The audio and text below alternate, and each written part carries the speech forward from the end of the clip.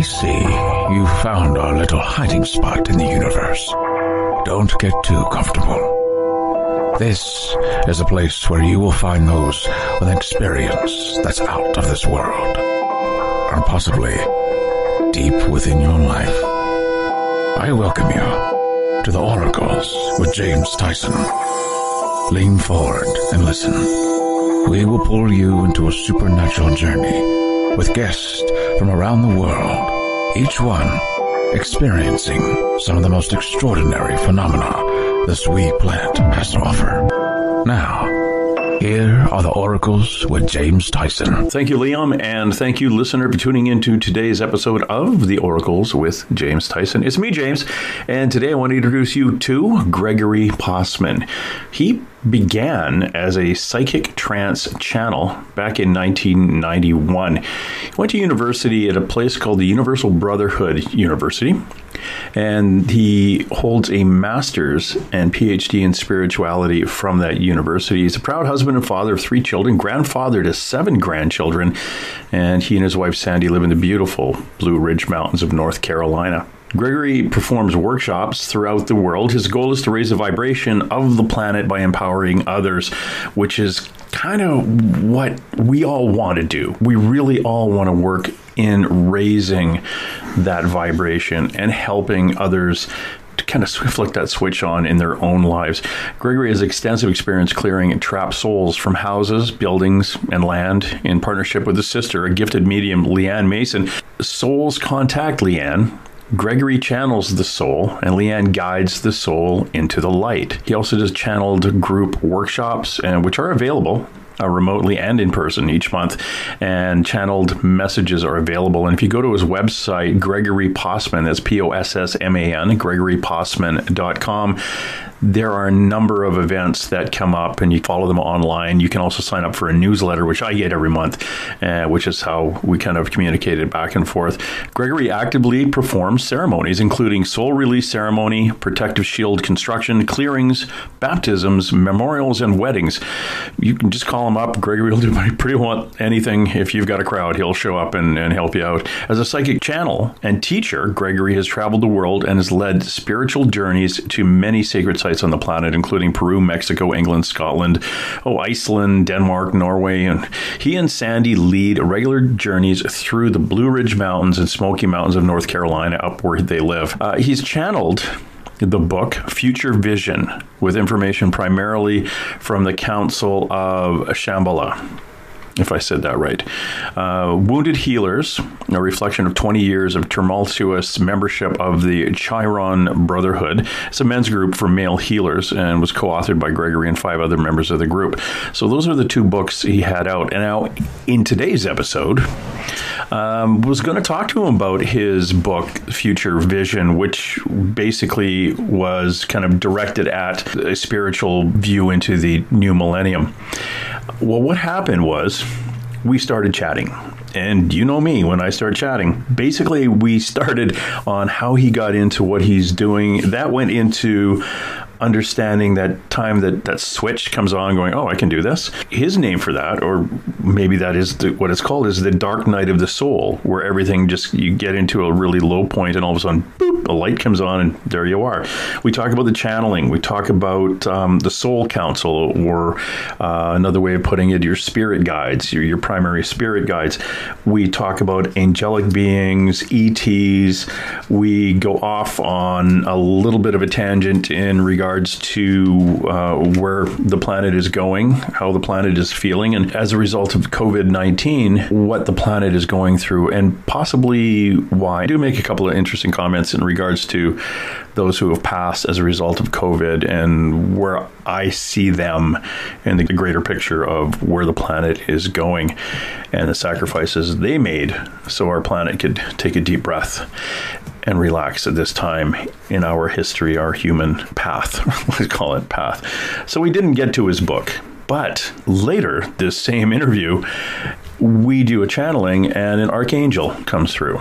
And I was not expecting which archangel. I'm not going to tell you, but I wasn't expecting that to happen. And I was offered, okay, have any questions to this archangel? And I was gobsmacked. And of course, like an hour later, I have an entire book full of questions I'd like to have asked. But unfortunately, we kind of moved through a bit. But that was really interesting because it's the first time I've ever spoken to a channel, somebody who actually channels another being. We didn't know who was going to come through. Of course, he channels the dead. He also channels angels and ETs. So this was rather interesting. And I hope you enjoy how that ends. It's very, very mind-stunning, really, for me to have had that opportunity. And I'm still overthinking it. I am still keep running through my mind what I should have asked. So I'm most likely going to end up calling Gregory back, and we're going to do some more channeling. And if you ever want a channel session with Gregory Possman, you can definitely get it through his website. Again, GregoryPossman.com, Possman. He also has on that site a number of downloads for like meditations that he's produced. You can look at the books. He's got online classes. He's also, for those of you who are listening to this before May 30th, 2020, there is a channeled webinar that is on about 10 a.m. till 4 p.m. Eastern time or New York time. And you can go to his website and click on that and find out the details in regards to who is being channeled through that. Very interesting gentleman, and let's bring him on now. Gregory, how are you today?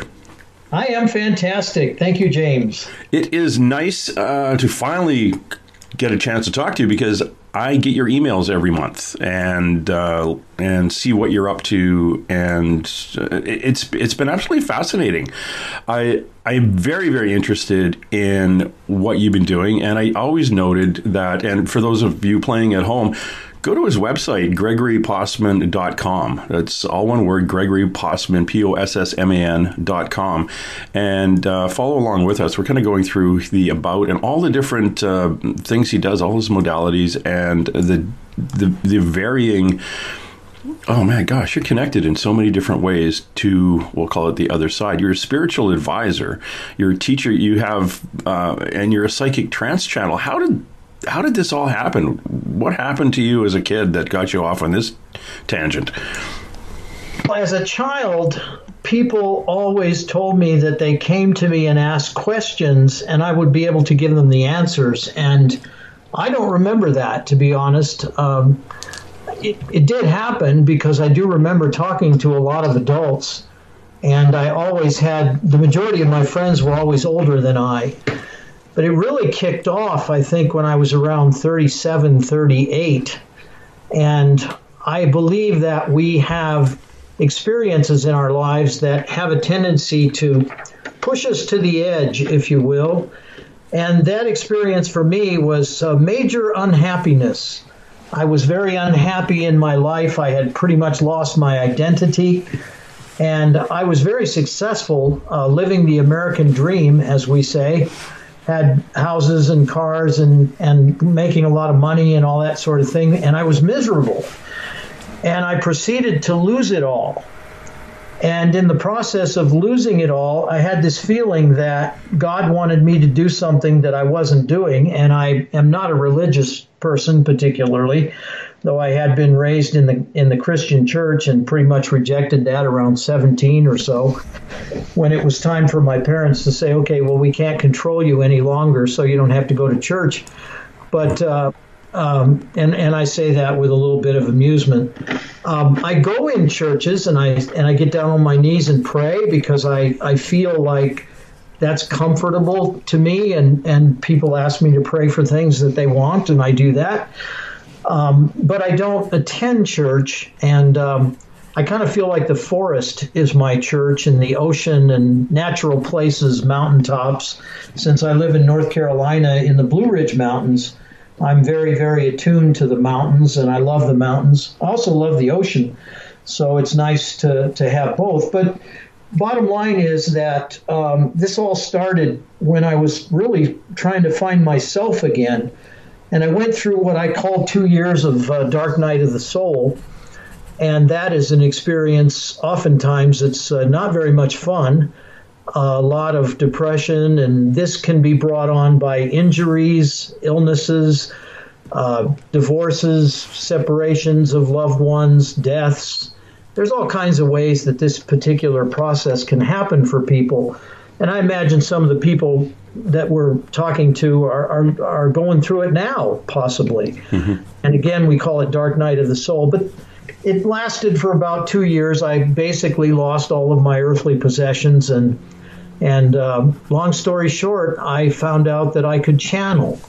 And I was a skeptic. I didn't believe in any of this stuff. I thought it was all craziness. And I was very much left-brained and probably didn't have much reality in terms of spirituality in my life. And after that experience, I went to hear a channel. She told me through the entity that she was channeling, that I had decided to do this before I was born, before I got here. And I said, well, that's great. How do I do this? And they said, well, we can't teach you how, but we can certainly help you get the emotional blockages out of the way. And I had not been a very emotional person, but I realized that I had a lot of anger in me. I also had a lot of grief. And I began to have dreams of some of the lifetimes I had led and some of the horrible things I'd done to other people. And so we spent about 6 months working through all of those emotions, doing a lot of beating of pillows and screaming and things like that. And then one day, I believe it was in August of 1991, I actually sat down in what was supposed to be a seance, and I started hearing words in my head, and I started seeing blue energy in my mind, which was very unusual for me. And all of a sudden, about 3 sentences came forth, and there were 3 other women in the room. They got all excited, and they said, "You're doing it, you're doing it." And I said, "I didn't do anything. I just spoke some words that I heard in my head." And they said, "Well, you did it." So I was an instant success. It only took me about 2 years to trust what I was doing. And and there are still times when I'm a touch skeptical, although, again, after 27 years, it's kind of like brushing my teeth. But it's a great experience. I love doing this. I hear more of what I channel than I used to. And I think a little bit later on we'll do some channeling, so your listeners, our listeners, can hear what it sounds like. It's a great experience. It's a wonderful thing. And the reason I was called the Psychic Trance Channel is because consciously I also find out a lot of things about other people in a sort of kinesthetic way. I'm not clairvoyant. I might be a little bit clairaudient. I sometimes hear things in my head, but most of the time I feel it. And so I feel like I'm rather kinetic, more clairsentient than anything when you're talking about these kinds of gifts. And then when I channel, typically I just close my eyes and I feel a bit of pressure around my shoulders. And it's sort of like a radio. I feel these frequencies of different entities, and sometimes I recognize them immediately, and then sometimes I don't. So that's kind of how it all developed in a nutshell. Long answer to a short question. Well, yeah, and it's a long answer that continues to be added to. You continue to grow through this. It's not something that the switch comes on and you get everything all at once. You're still kind of banging against the walls and expanding the technical side of things. And basically, like you say, you have your little bit of skepticism, so that is constantly being challenged. So you are growing constantly. Yeah. Yes, and go ahead. I was just going to say it's just fascinating. When you describe it, it's kind of funny as you're going through what the Dark Night of the Soul. Mine was in 2012, and the light got turned on then. Of course, I'm not a channel or anything.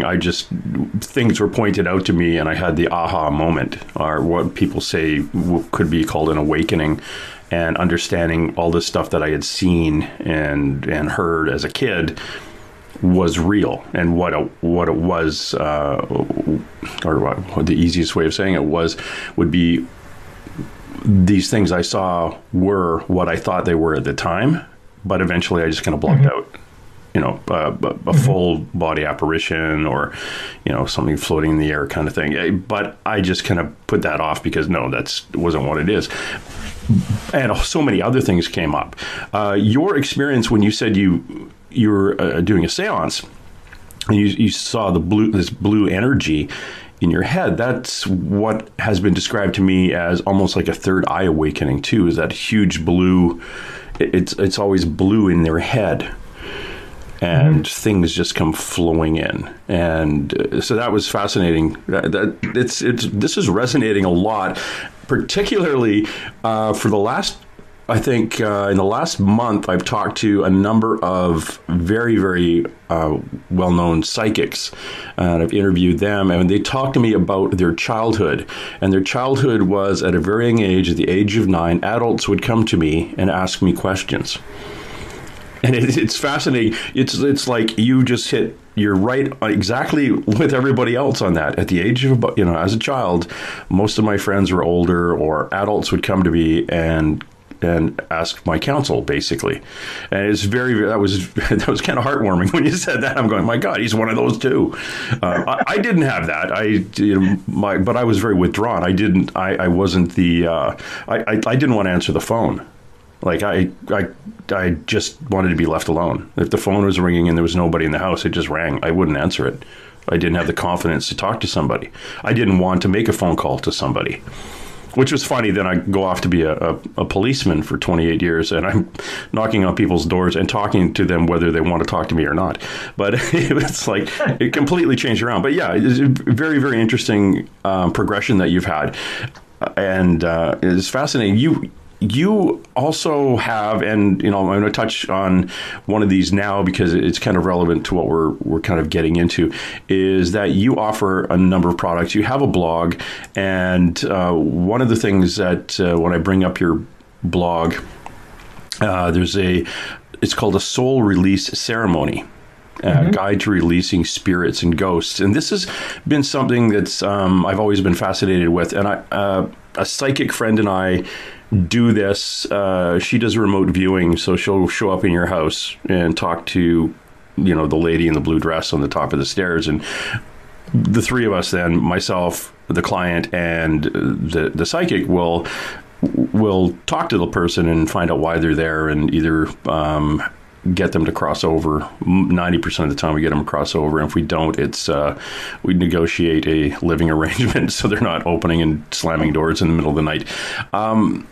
When you do this, like you in your blog, you talk about blockages to the Earth's ascension, or to or entry into the fifth dimension and beyond.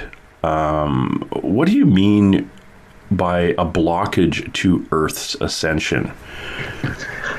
Well, let me first say that my sister is a medium, and we work together sometimes, not all the time, but frequently, because it's very efficient.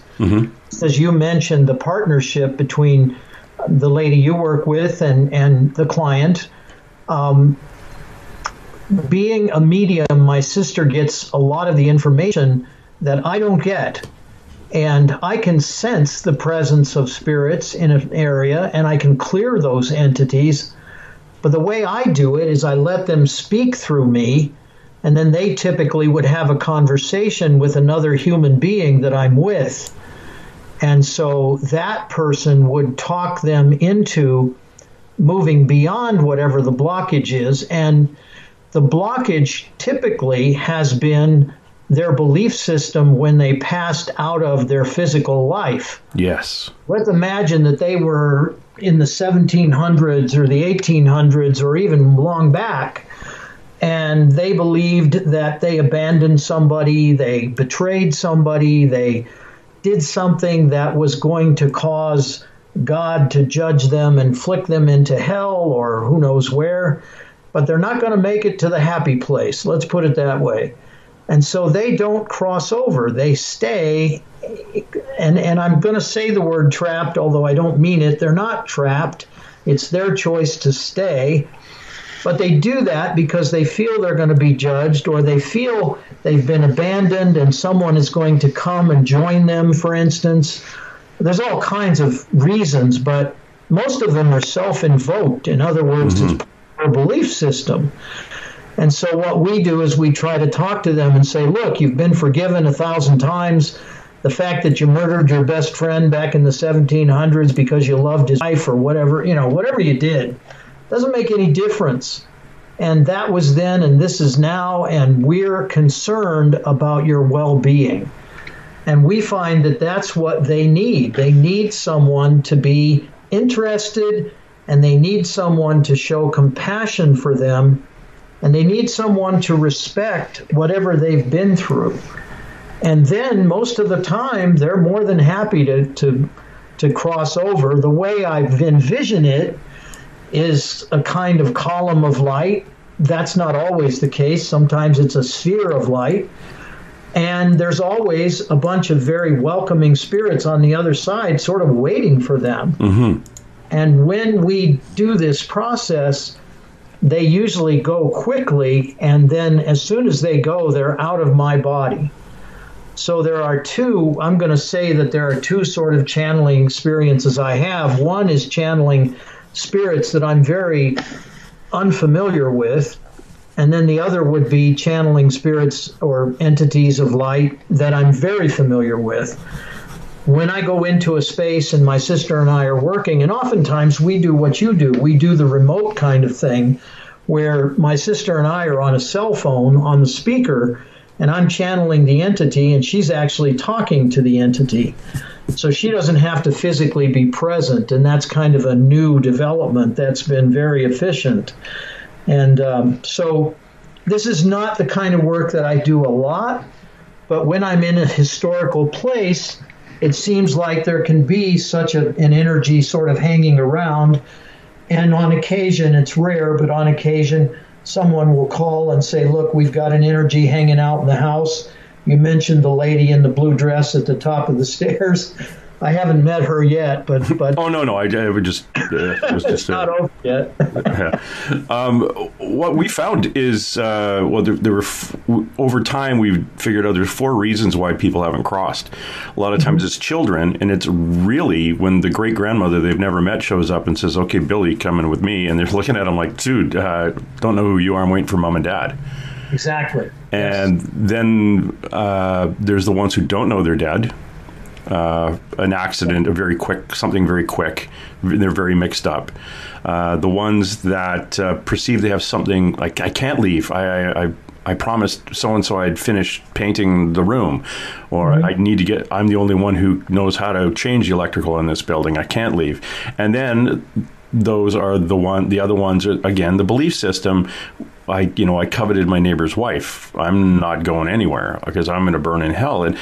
And we found we can, for them, they're actually the easiest ones to cross, because if they have that spark of a Christian belief or their religious belief that there is a hell and there is a heaven, then all we have to do is say to them, if Jesus died for your sins, why would you still be punished? And all they have to do is hesitate in their spirit brain.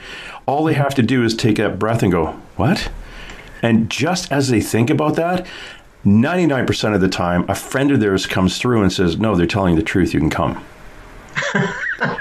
And great. Because all they have to do is buy that statement, just buy into it for a split second, and then the light turns back on again. Because they haven't seen it. It's always there. They just didn't notice. And then we had a fellow who died in prison. He murdered somebody, and he was in somebody's house, and he was being a jerk in the house for years. And as soon as we said, if Jesus died for your sins, he was a Roman Catholic, grew up Roman Catholic. If Jesus died for your sins, why would you still be punished? There was a split second where he thought about it, and his cellmate came through and said, no, they're telling the truth. You can come. It's all good. And poof, off he went, in tears, actually. Off he goes. But it's fascinating that they stay. It's unless they've got some real mental health problems, they go pretty quick. And I love doing that. I love what you're doing, and I love that you're moving them over. It drives me crazy, these people who put on paranormal events in old psych wards and things where anybody can come in with a recorder, and they're selling beer at the front, and you go in and poke and prod at the dead people who were during life were poked and prodded at. And I would rather just go in there and just freaking clear everybody out when nobody's looking. Do it remotely. Gee, the place isn't haunted anymore. I don't know what happened. Yeah, it's because we crossed them over. So because they're not circus treats for every wannabe paranormal investigator. Okay, I just vented. Sorry, Gregory. Okay. Breathe. Yeah, it's breathe. Okay, fine. Okay. So I really appreciate that kind of work. And your sister, is she younger? Yes, she's about she's younger than that. She's probably about 4 years younger than I. Is this something you got from your mother's side of the family? I think so, because my mother was very spiritual, and she was telling me about healers and things like that. And I was very, very reticent. I didn't want anything to do with any of this. And she was interested in it probably, I'm going to say 10 years before I ever even had the experience of the dark night of the soul. So yes, and interestingly though, however, my father shared with me that his mother, who lived in northern Indiana, was a healer, and she used to traveled around the state of Indiana with a little vial of sewing oil, and she would ordain people and they would heal. And so there was a bit of this on his side as well. Yes, but you've got genetically, you have a double whammy. I think so. That's fascinating. I found when I talk to people who are of very high vibration, such as yourself and your sister, I find that our ancestry as a Caucasian person are Welsh, Irish, Scottish, Scandinavian with a dip into Germany, like down the Black Forest area, or the inside of the boot of Italy, the coast of France, Spain, Portugal, and a bit into Morocco. Would that fit into your genetic or ancestry background? Completely. My father's was German, and on my mother's side, it was Scottish and English. So very much a Celtic kind of background.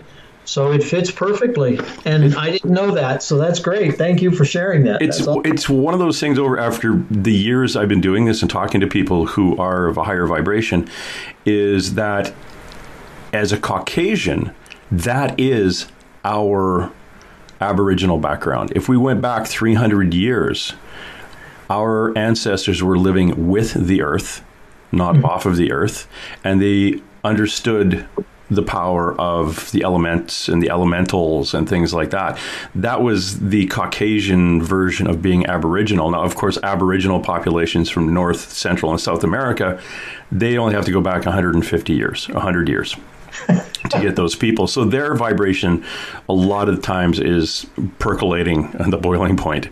And for us, it's been kind of pushed back. In Europe, as a European ancient, like 500, 600, 700, 800 years, 1,000 years ago in Europe, various portions of the Caucasian, that Aboriginal Caucasian side have been suppressed through organized religion or culture. And it was that Welsh, Irish, Scottish, Scandinavian, German part, and the inside of the boot and the coast there. Those are gypsies. Mm-hmm. Yeah, they were the kind of the last of the gypsies. Of course, going back a few thousand years, we're all kind of still talking to the horned, half human, half elk that runs through the forest or something. But we were told eventually that they were all demons and bad things, and we just pushed it aside. So it's very, very interesting. And again, it's from talking to people like you and talking to people who are of higher vibration. And that's when my little Dark Night of the Soul thing happened. One of the things I came out of that with, I don't channel, but I can look at somebody in a photograph or in life and go, oh, you're very high vibration. And I can tell them all about themselves. Mm-hmm. And that's my path. I'm supposed to kind of point those out to people, turn it on, walk away, and let them do their thing. But what you do is absolutely fantastic. And again, we just so my listener, if you just jumped in here, go to Gregory's website. He is Gregory Possman, Possman, GregoryPossman.com, and look at the number of things that he actually does and his modalities. It's fascinating. You and your sister as a team, do you find you work seamlessly? Like you don't even have to talk? Like, and sometimes when you're dealing with things, you just everything just kind of falls into place.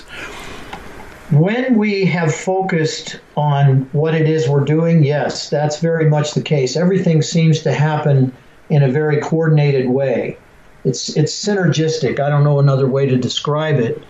But oftentimes she'll get the hit first, and then she'll bring me into it.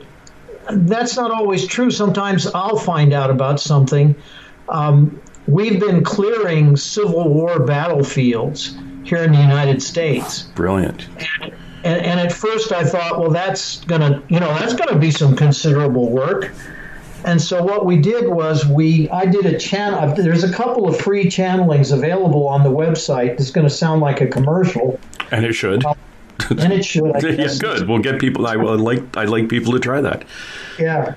But I channeled the Archangel Michael, and we cleared some Civil War battlefields, and I did a channeling that's free again on the website. People can use that for clearing spaces, locations, cemeteries, whatever it might be. And then when the coronavirus situation arose, my sister said, "Okay, you need to do another channeling." And that will be for all the souls that are passing over on this virus situation or from the virus, and it'll be a different message. So I channeled that one. It's 13 minutes long, and again, it's free. Just look up Archangel Michael, will be on there clearing spirits. And she suggested that we do it as a group, and so on April 19th, a Sunday, we did that at 10:30 a.m., and she saw a massive number of souls going, as did some of the other people who did it with us. Now, mind you, this is all happening remote. We just picked that time, and then we told people if you wanted to do it a different time because it didn't fit in with your situation, that was fine. And so a great number of people did it. We don't know how many, but a lot of people downloaded it. And so now there's this opportunity to do locations with larger numbers of people, like battlefields and cemeteries. We cleared a castle in Sweden, and we've done there's a church in Dublin, Ireland, that I had visited probably 20 years ago, and I was supposed to clear out the catacombs and never did it. We did that remotely with a large group of people. So we're finding that it's a no time, no space kind of lesson from the other side that says you don't have to physically go there. You can do this at a distance, and it's a matter of just combining everybody's efforts and doing it cooperatively, and it seems to have very, very powerful results. So again, a long answer to your short question as to whether or not we work synchronistically. Yes.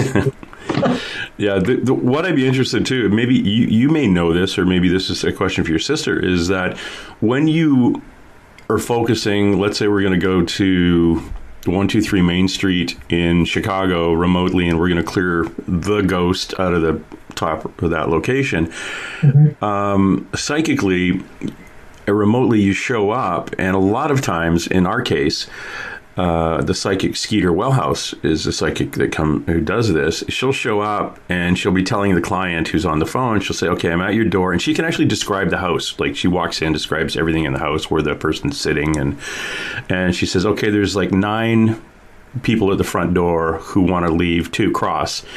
I've told them to wait outside. I'll cross them when we're done."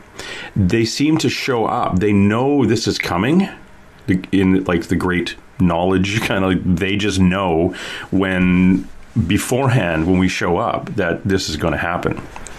And absolutely. Like the neighborhood, all the dead people in the neighborhood who've been wandering around lost go, "Hey, we can go. This lady's bringing the white light," or whatever it is, and they all show up. And she says, every time she shows up, she'll say, okay, we'll come into the house. We'll use the lady in the blue dress. Oh, the client says, there's a lady in a blue dress. I see her upstairs. Skeeter walks in and says, okay, there's 9 people at the front door. I told them to wait outside.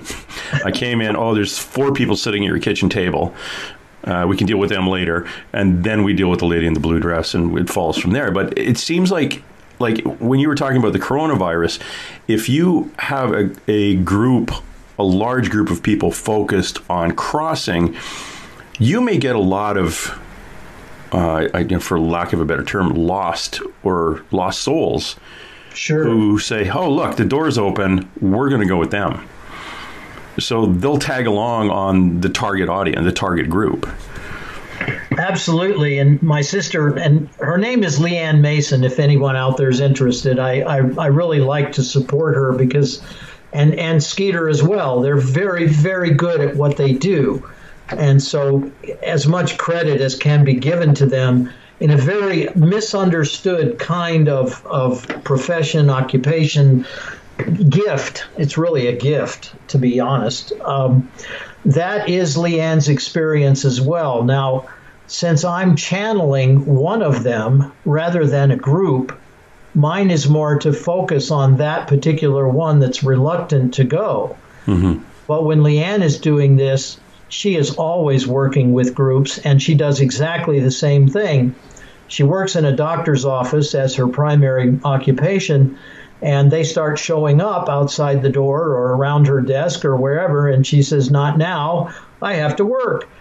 We'll deal with this at 5:30 when I'm getting off or whatever. But that fascinates me. I mean, I think it's amazing, and you're absolutely right. That is her experience. And she will say that there's one kingpin, for instance, that I'm focused on maybe, but then everybody starts to gather, and it's sort of like a 12-step meeting. Here we are. What do we do now? And we wait. We just wait. And then she gets to see or sense or feel, however it comes to her, how many there are and who they are and all that sort of thing.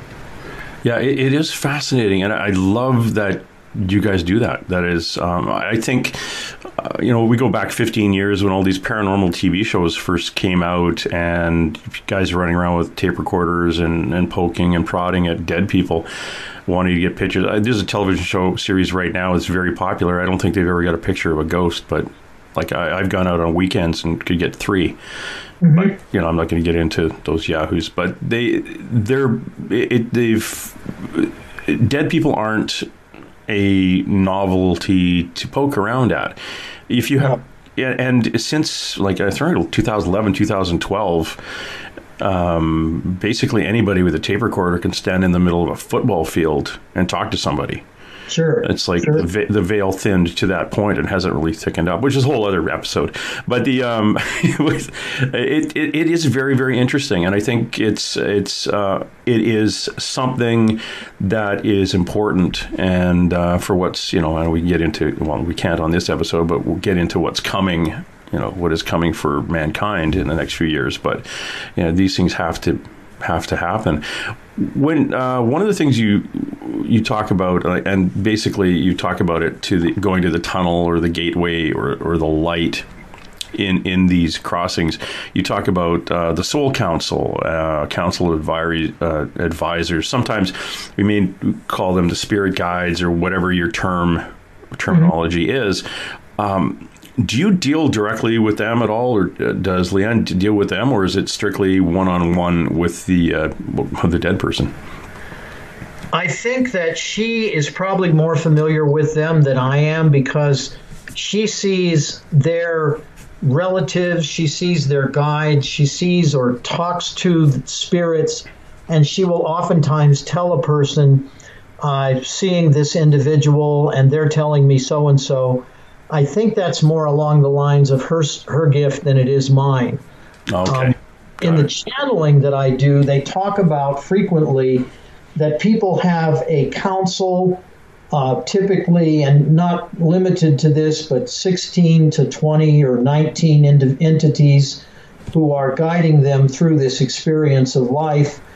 And that when we cross over back into spirit, into light, whatever you want to say, they basically all show up, and they're there for an entity's life review. So you, me, anyone else on the planet will go through that process where we find out what lessons we learned while we were here and which ones we didn't. And then they actually talk about what's the next step in the process of our evolution. Yeah. So when we talk about councils like that, that's a reference point, I guess, that I would offer. Yeah, I understand that you actually change. You'll have one of the council, one of the spirit guides, one of your guides will step out at certain points of your life, and another one will step in and take you through the next whatever the next part of your path is. Right now, I have Pan, believe it or not.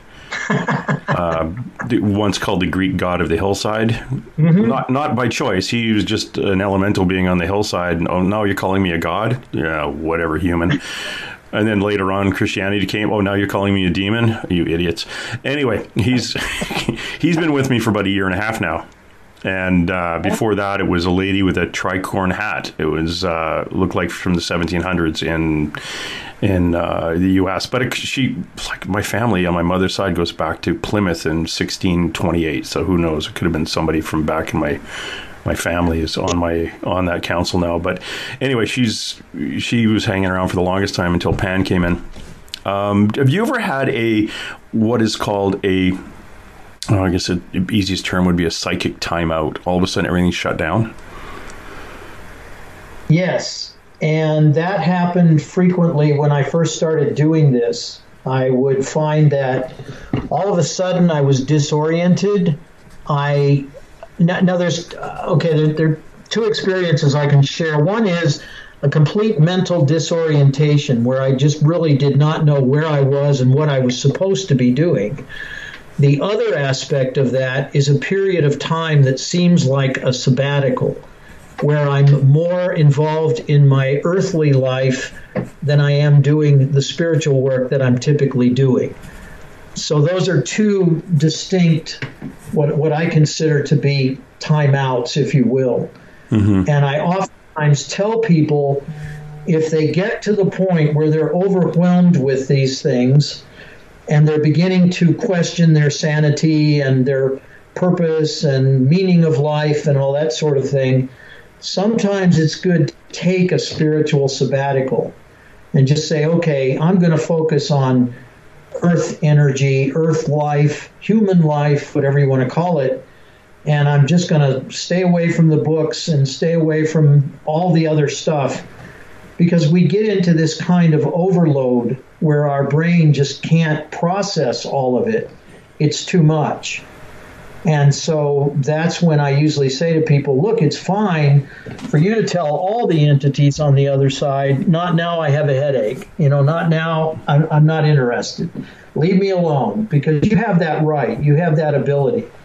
Yeah. And it's oftentimes people ask me, they say, wow, there must be a whole lineup of all these entities on the other side that want to speak through you. I agree. Yes, there are. One of my biggest fears when I started was that they would not be there. So I'd be sitting in front of a room of people and nobody would show up.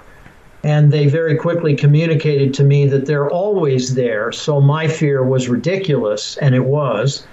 But the point is that at any point in time, I could be tired, I could be emotionally exhausted, I could be upset, and I have the right to say, no, you're not coming through me at this point in time.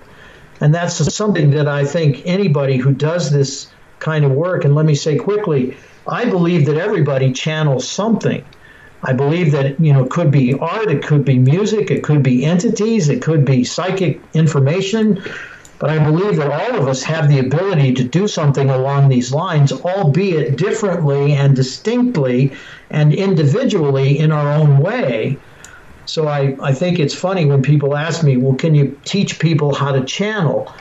I usually respond the same way, say, I can help you get the blocks out of the way, but the way you do this is probably different than the way I do it, because we're all unique, we're all individuals. We all have different gifts. So, yes. Yeah, I think in the great scheme of things, we all come with a different piece of the puzzle. Absolutely. If we all had the same piece, it would be kind of counterproductive. We're not going to move forward. But we all show up to the game with a specific playing piece. Where we occupy a certain character, or we're an individual piece on the chessboard. We all have our purpose, and that's why some people, I can only see this thing, or I only deal with this kind of entity, or I can, in the psychic community, they all have their own modality based and are really good at it, because in the great scheme of things, it covers, everybody's covered. But an individual is only good for this. And a lot of times people will say, well, I've never been to a psychic before. I've never actually had anything like this. Maybe I should do it. And then, which psychic should I go to? Well, pick one, because the one you pick is the right one. But I'm not going to, I can give you a list, or I can say, if one comes to mind, that's probably the one you're supposed to go see.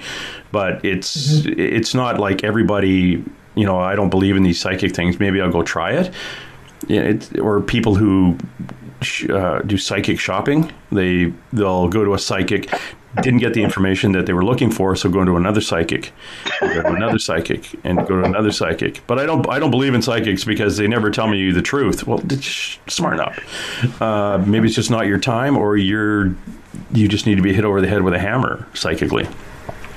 Me venting again. Sorry. Your work on battlefields is fascinating. I was at Gettysburg, and brought home by accident, because there's me not clearing myself when I leave, a 17-year-old who died in day 2 of the battle, who basically wanted to come home with me to see the boats on the coast. And at the time, my daughter was 17, so he also was fascinated with my daughter and the refrigerator. Every time we opened the refrigerator, he came up and he was looking at it. I've been told, I never saw him, but I had multiple psychics saying, you brought a kid home with you. And, anyway, he ended up, what was fascinating about him was he connected to me, he attached to me and came home, but he went back in a heartbeat. He went from Vancouver, British Columbia, on the west coast of Canada, back to Gettysburg, Pennsylvania in a breath. But he connected to me to come here. How I don't know how that works. It's, he went back because that's where his people were, and he said they were still fighting, and they needed him. So it's like, in your experience, when you, in your mind's eye, look at those battlefields, is the battle still raging for some of them? For some, it is. In other words, they don't know that the war is over. They don't know that they have left. Let me answer your question about him specifically. You have a 17-year-old daughter. You have a 17-year-old who died at that age. And you have a refrigerator. And as soon as you said refrigerator, I thought, man, teenagers, they're always hungry. Yeah. And then you have the element of, what do people eat in this realm, in this time frame, that we didn't have to eat way back when? So, and I'm going to draw another analogy, and it's probably doesn't sound related, but it is. I hate antique stores.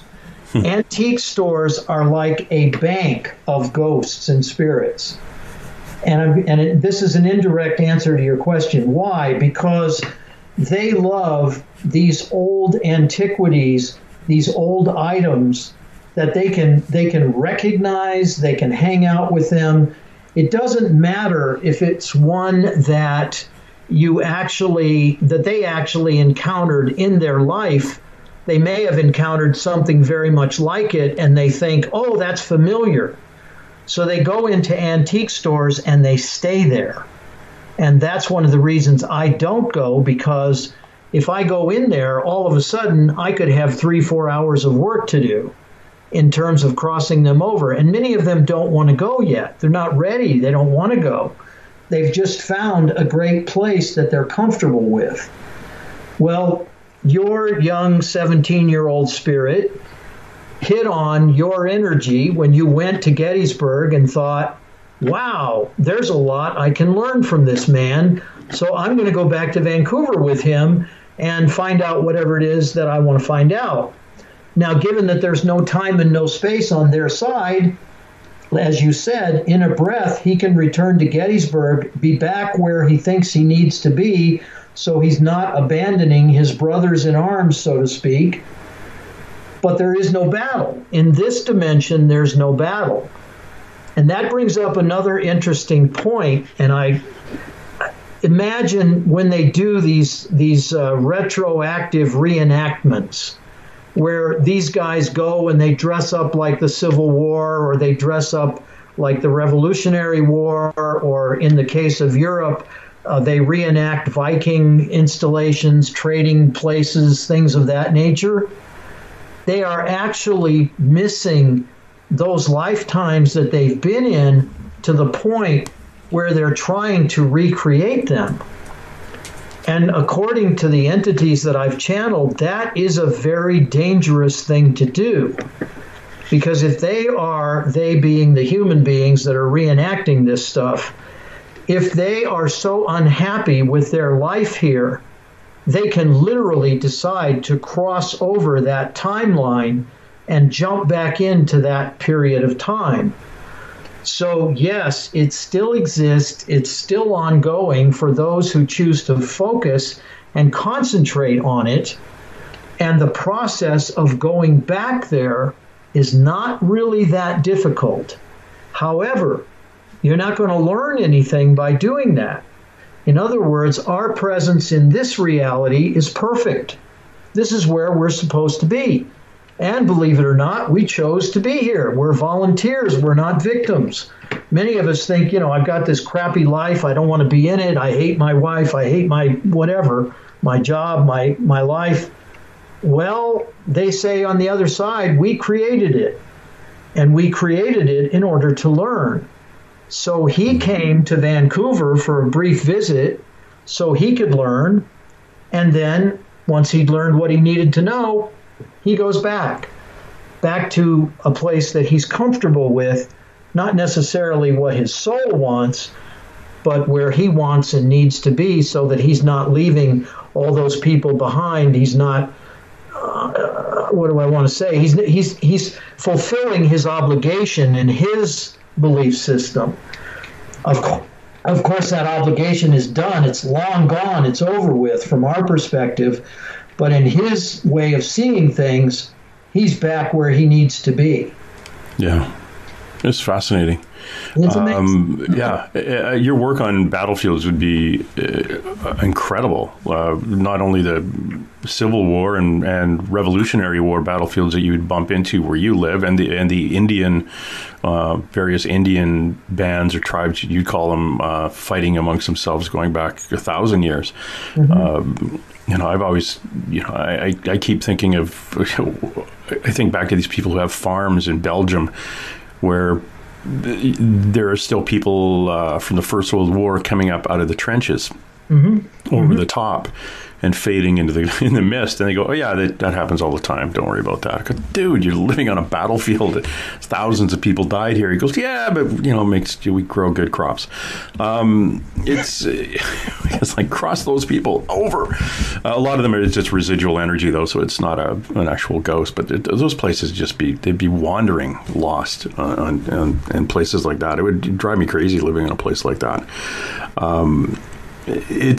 You're channeling. Oh, the other thing, just so you know, your mother, I think that's her standing to your left. Is that correct? I would imagine so. Yeah. Okay. Good. He's been around for the last couple of last few days anyway. Yeah. That's goosebumps on your left arm. Yeah. Yeah. Sure. Anyway, that just came through. It's this weird thing I do. I've been seeing them for the last couple of years, and it's kind of where my ability has kind of gone. I used to see ghosts. Now I just see volunteers that come in who have already crossed over, who come back. And like you were saying, you're the council, the soul council of advisors, the spirit guides. Yes. Yes. We have these human relatives of ours come in, and they're like the in-betweens. They can so the spirit guide or the council doesn't have to really reach down to get our attention. It's like, say, don't turn left, you go over a cliff, and give you the goosebumps and the hair on the back of your neck. It comes through that volunteer human that is there with us, so it's kind of cool. Anyway, enough about you.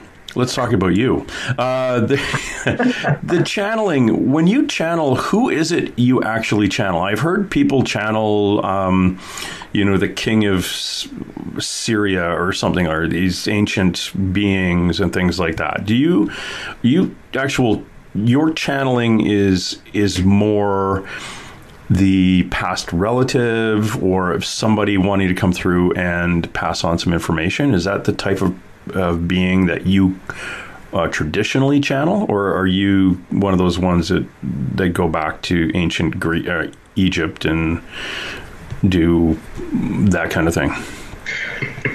The majority of entities I channel are angelic beings, extraterrestrials,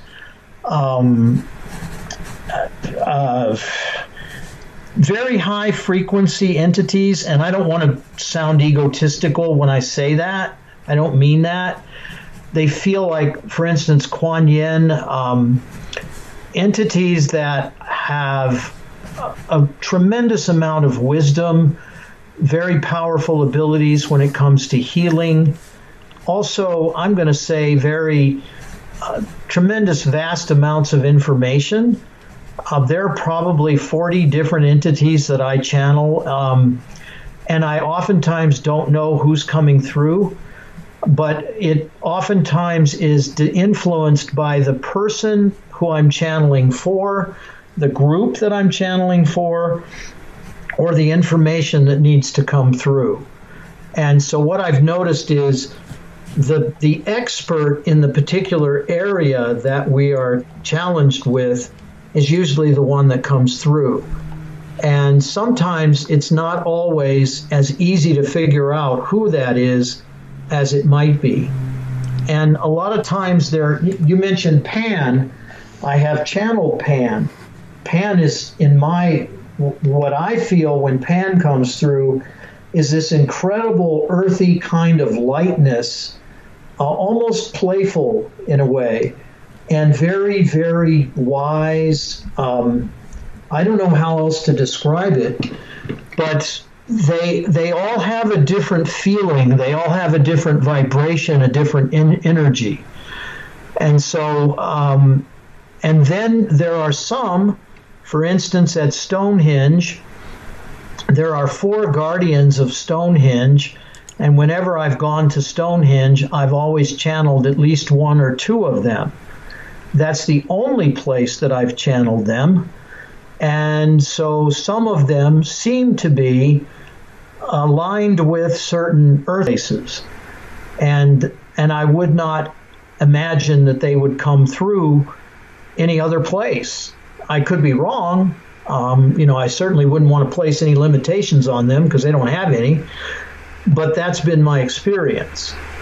So I don't know if that answers the question, but typically, if people call me and they say, I'd like for you to channel my dead aunt, or, my son who passed away 2 years ago, that's not my specialty. I don't do that well. Then I would send them to my sister and say, okay, Leanne can tune into them and she can give you information that they have to share with you. She gets lots of that information and she's excellent at that. But it's sort of like you're asking a carpenter to do an electrician's work, and that doesn't work. So in my case, if it's something, witches, curses, things of that nature, I usually recommend people to someone else who's got a better bearing with that than I do.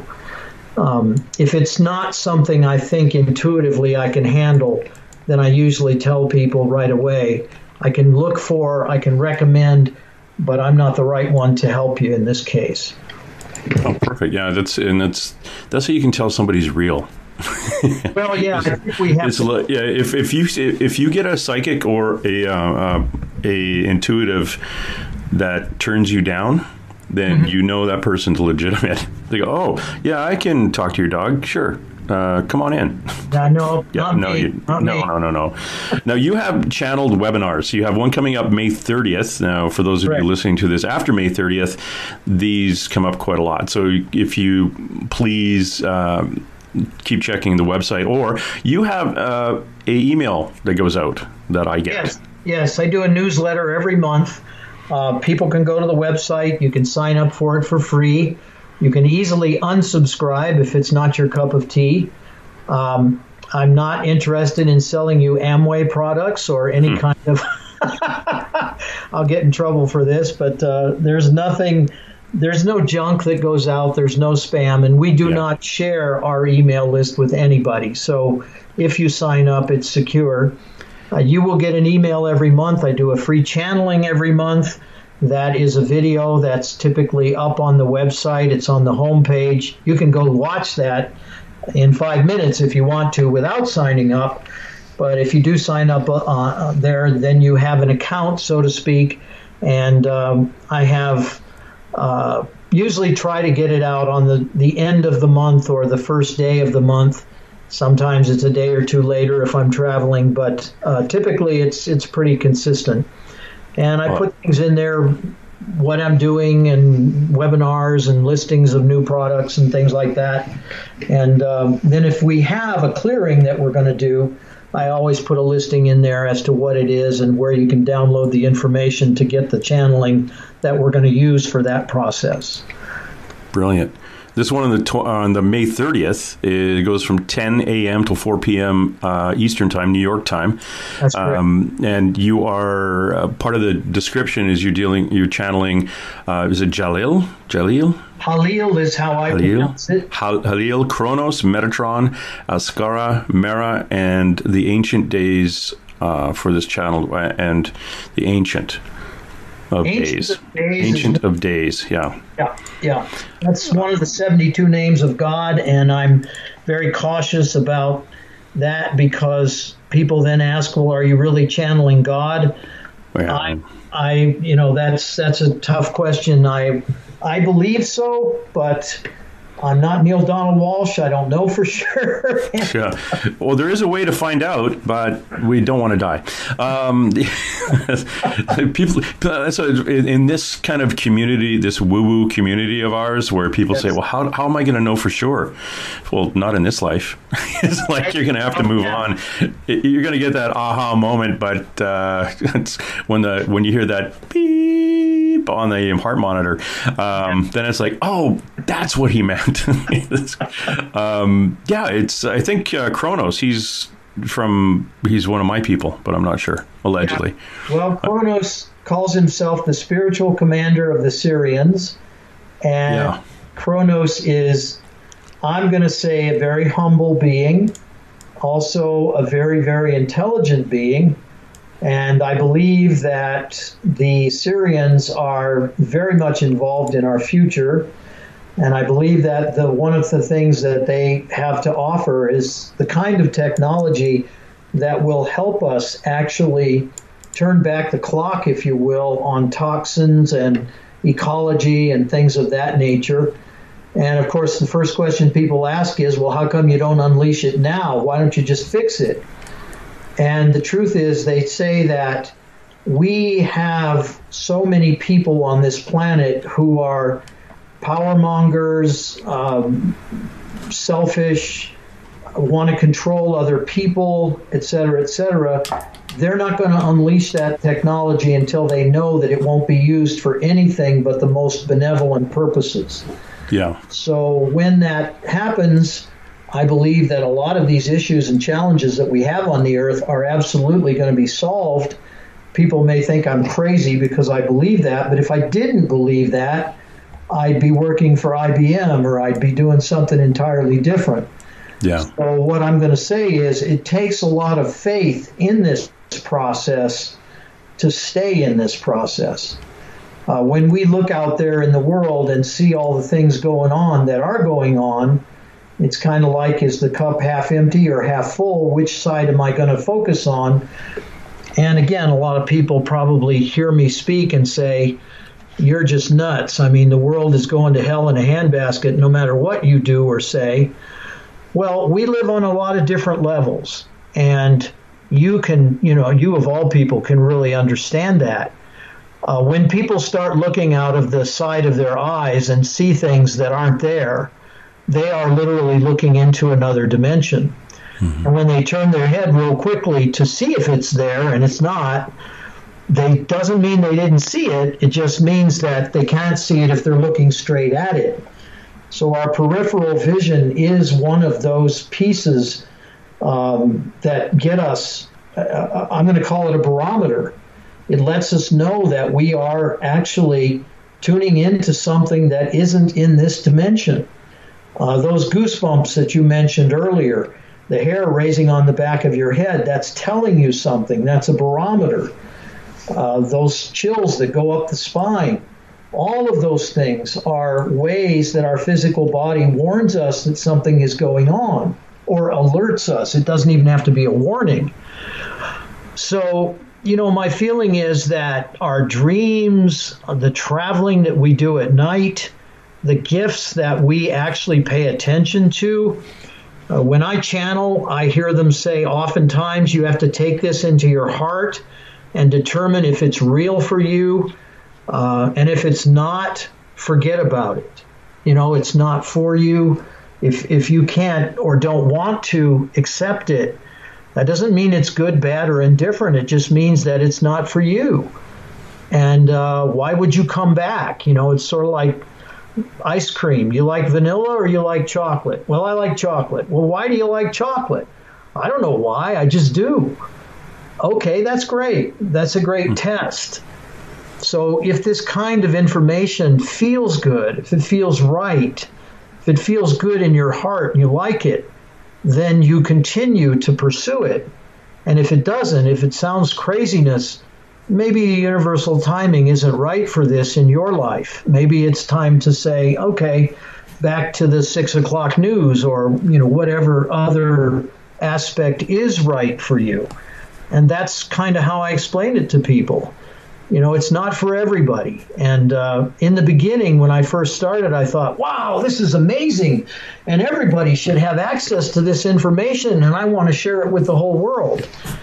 The world doesn't work that way. The whole world isn't ready for some of these things that we're talking about. But some are, and that's who we focus on. Yeah, it's like I say, sometimes I see somebody standing beside the person I'm looking at, mm-hmm. and I don't hear from that person. I usually get hand signals or I get a full download of a sentence or something, but I don't quote unquote hear anything. And the lady beside you is doing the thing that it's a signal, it's a sign. She's got like a bag, a shoulder bag that you would have used to plant seeds. Mm-hmm. So what she's doing is she's showing me her hand in the bag scattering seeds, and that is you.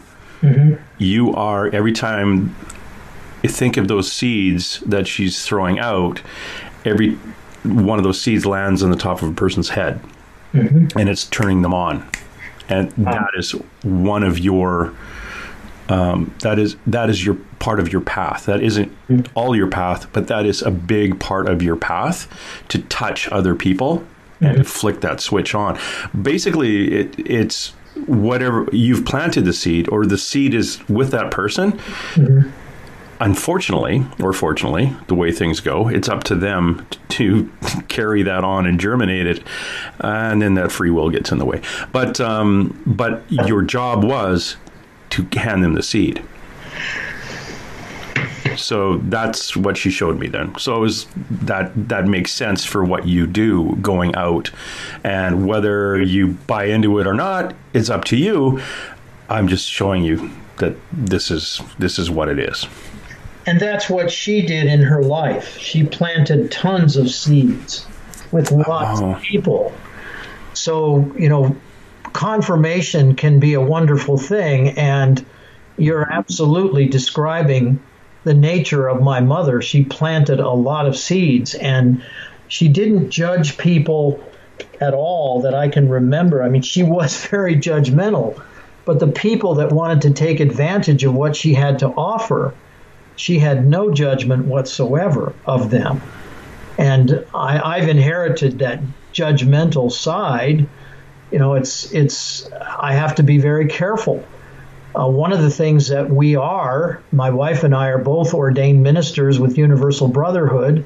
We have a wedding business here in North Carolina, which is the home of a lot of destination weddings. And I have to be very, very careful about not being judgmental of people's beliefs and being very open to everything that they believe in. So that has been a challenge in my life. And being in this kind of work is almost ironic, because the last thing I can be is judgmental when it comes to the people that come to me for help. And I find myself helping a lot of people that are very sensitive, and I'm not nearly as sensitive as they are. And so I have to be careful when they describe things and they tell me about them. I mean, you know, a lot of people, one of the things that happens for us in our spiritual path, I believe, is that we come across people with different gifts, and then we think, oh, gee, I wish I could do that. You know, that's so neat. I am not at all clairaudient, clairsentient. I am clairsentient. I'm not clairvoyant. That's what I'm trying to say. Mm-hmm. I feel, but I don't see. And I'm just so jealous of people that are clairvoyant, that can see. Because I think to myself, man, I want to see what they're seeing. I want to see what my sister sees. I want to see what you see. But that is not my gift. And that jealousy is a form of distraction.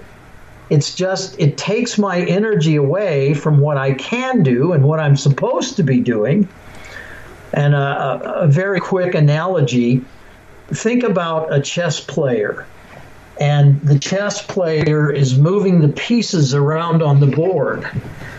And we, the human beings, are the piece, and our soul is the one that's moving us. Mm-hmm. And we don't know, you know, we want to believe that we have free will and the ability to choose, but at the same time, our soul is saying, no, you're going to go this way, you're going to go that way, you're going to bring a 17-year-old home to Vancouver who doesn't even, you know, isn't even physical. Well, wait a minute, did I sign up for that? Was that a choice? Was that a decision? No, but it's an experience that you need to have, so you're going to have it. What about this cancer that I got going on in my body? What's the deal on that? Why do some people get it and some people don't? And your soul says, well, what's the lesson you need to learn from this cancer? What is it teaching you? Is it teaching you that you need to open up to the love of lots of other people, that you need to allow yourself to be supported? Is it teaching you that you don't have to be sick to be loved? What's the lesson here? Why did I create this condition in my physical body? Why is it that everybody has cancer cells in their body, but not everybody gets cancer? How does that work? Well, that's not necessarily my teacher. I'm not supposed to learn from cancer, and therefore I don't get it. But many people do. Why does a child who's 7, 8 years old, why does he have terminal cancer? Where's the perfection in that? And once we get that it's all perfect and that we're creating it, or our soul is creating it, all of a sudden it all starts to make a little bit more sense. And it increases the faith that we can have in this process if we can accept what's going on. And I've come to believe I don't need to understand it, I just need to accept it. That is so much more important than my understanding it. And just to take that deep breath and exhale and say, I accept, is very freeing. It's very, it's basically all the burden drops. And I look at, you're talking about you and your wedding, your destination wedding or the wedding business, and you having to be conscious of how you actually identify that you're judging people. And you have to take that breath. this is me being that, this is my Royal Canadian Mounted Police brain, looking at it from the outside saying, and what is that doing for you? That is teaching you. That is one of the lessons that you are learning, is how to manage judgment. So don't ever look at it as, my prejudging or my judging being, this is a really bad thing. It's not a bad thing. You've identified it. And now, as you've identified it, you're realizing you have control over it. Take a deep breath and go, oh, okay, I don't have to do that. So it was that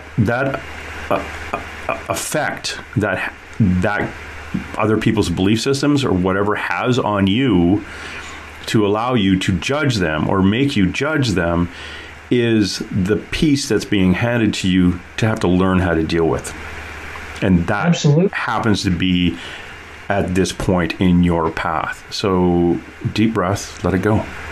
You're fine. Yep.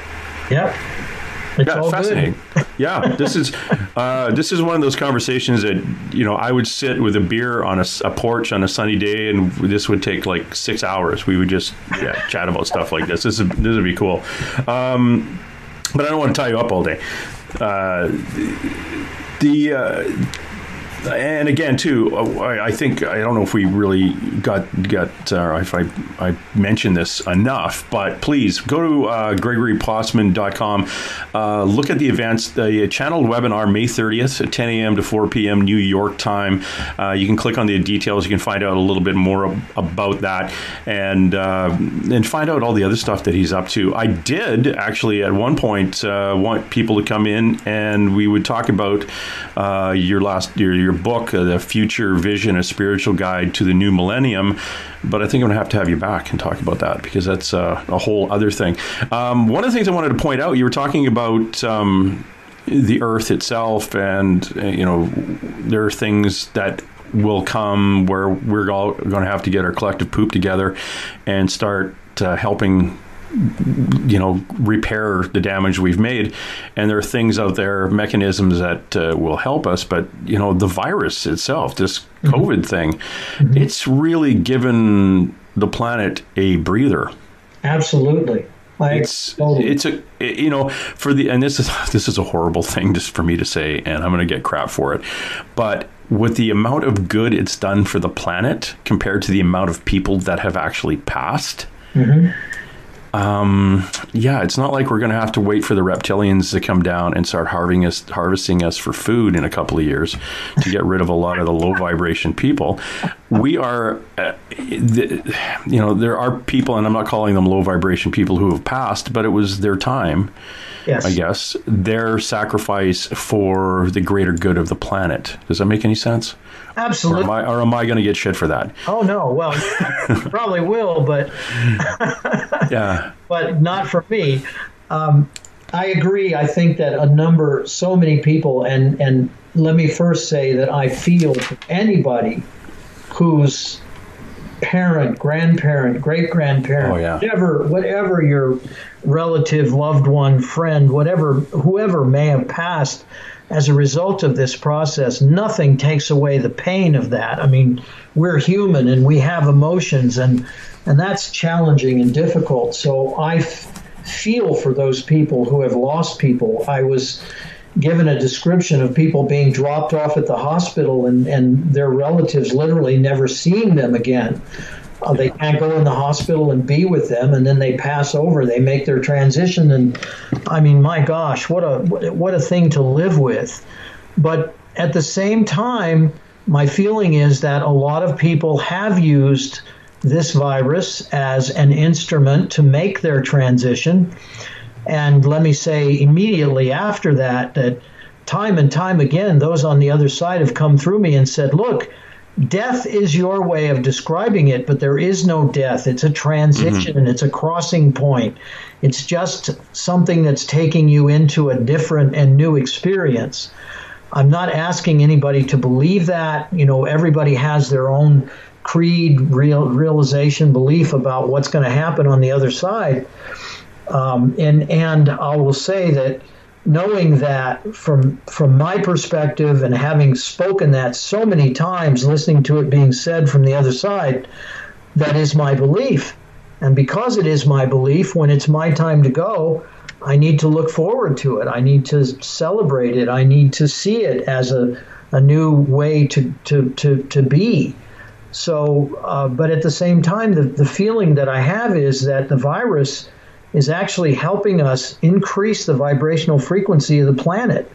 Yes. A lot of people that are not necessarily aware, awake, and again, I don't mean to sound judgmental, but a lot of people are using it as their way of going. And many of them, as the statistics will show, had COPD, they've had diabetes, they've had respiratory issues. A 30-year-old who's relatively healthy gets the virus, and 14 days later, he's fine. A 66-year-old like me gets it. I don't have, that I know of, too many health issues at all, but it's a whole different, it's a whole different deal for those of us that are older. Mm-hmm. So, which explains to me why I go in the grocery store and everybody my age has a mask on and everybody that's younger is walking around with no mask and no gloves. And that's okay too. That's up to them. That's their choice. So I think that the virus has made a huge difference on the planet. I think that all of the things that are happening, the oceans clearing up, they say in Venice you can actually see to the bottom of the canals. And dolphins have come back into the canals. Swimming in there. I mean, that's amazing. That's incredible stuff. This is one of those controversial things I'm going to get dumped on too for saying, but I look at the people who have passed of COVID like almost as those who passed in a just battle for a good cause. Mm-hmm. Those soldiers that fought against tyranny and passed in battle, they gave their life for a greater good. Mm-hmm. And the only way for people to realize, we have to shut everything down and isolate or pull back and give this earth a breather, is there had to be a visible consequence.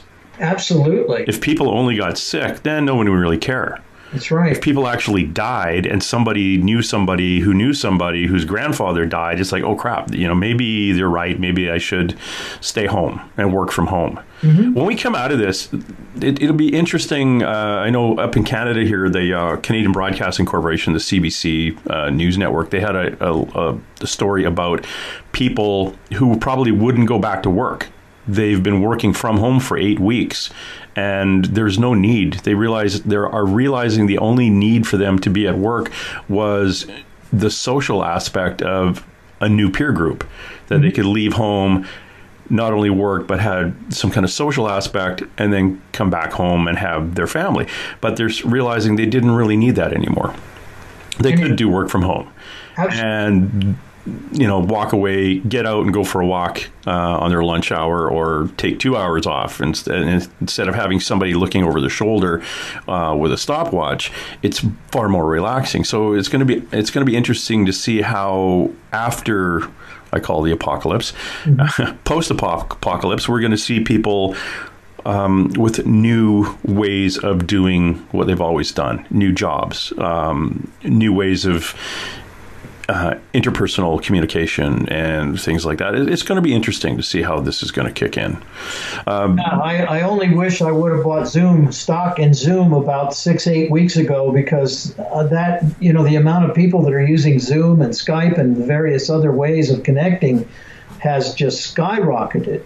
And your comment about people continuing to work at home, how much less stress are they going through when they're not fighting traffic? I work at home and I live in the country, so a commute is almost an alien thing to me. But people who don't have to do that anymore, the amount of gasoline, the exhaust, the carbon footprint, as we call it, all of those things are incredibly they're going to be so different. And I think the break that gives to the planet is amazing. In the channelings that I've done, they've talked about you don't have nearly the amount of artificial energy lying over a city that you had in the past. You think about air quality. You think about just, again, the stress of not having to get in that vehicle or drive or go catch the train or however one got to work. It's amazing. And then their kids, I mean, they're less stressed as parents. Their kids are going to pick up on that, and they're going to say, wow, what's happened to mom and dad? Conversely, the ones that are together 24/7 and are living what we call parallel lives where they're not really so much in love with one another, that could be a problem. Yeah, and I did a bit of a little video thing for social media, and I was talking about, and this is me as a policeman reflecting, remember those people who are in poor, like you say, poor domestic situations or abusive situations where the mother had a break 8 to 10 hours a day when the abuser went to work. Exactly. That abuser isn't going to work anymore. So I was kind of saying that two places, if you got a couple of bucks and wanted to make a donation locally, your women's shelter and your food bank. Absolutely. The invisible people. And a lot of people don't understand that. Like, as a policeman, I understand, like, domestic violence isn't, well, it's, for one thing, it's not always man on woman, but there is, those people are trapped. They're trapped in something they can't get out of. So, think about that. Especially if you have a friend who's in a situation like that, reach out to them and just know that there's, you're thinking of them.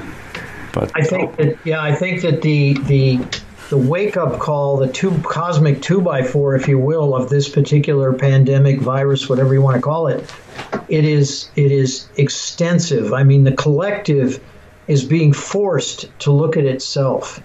And, for me, I came back from Europe around the 1st of April, and so I've been basically sequestered for, I'm going to say, around 6 weeks.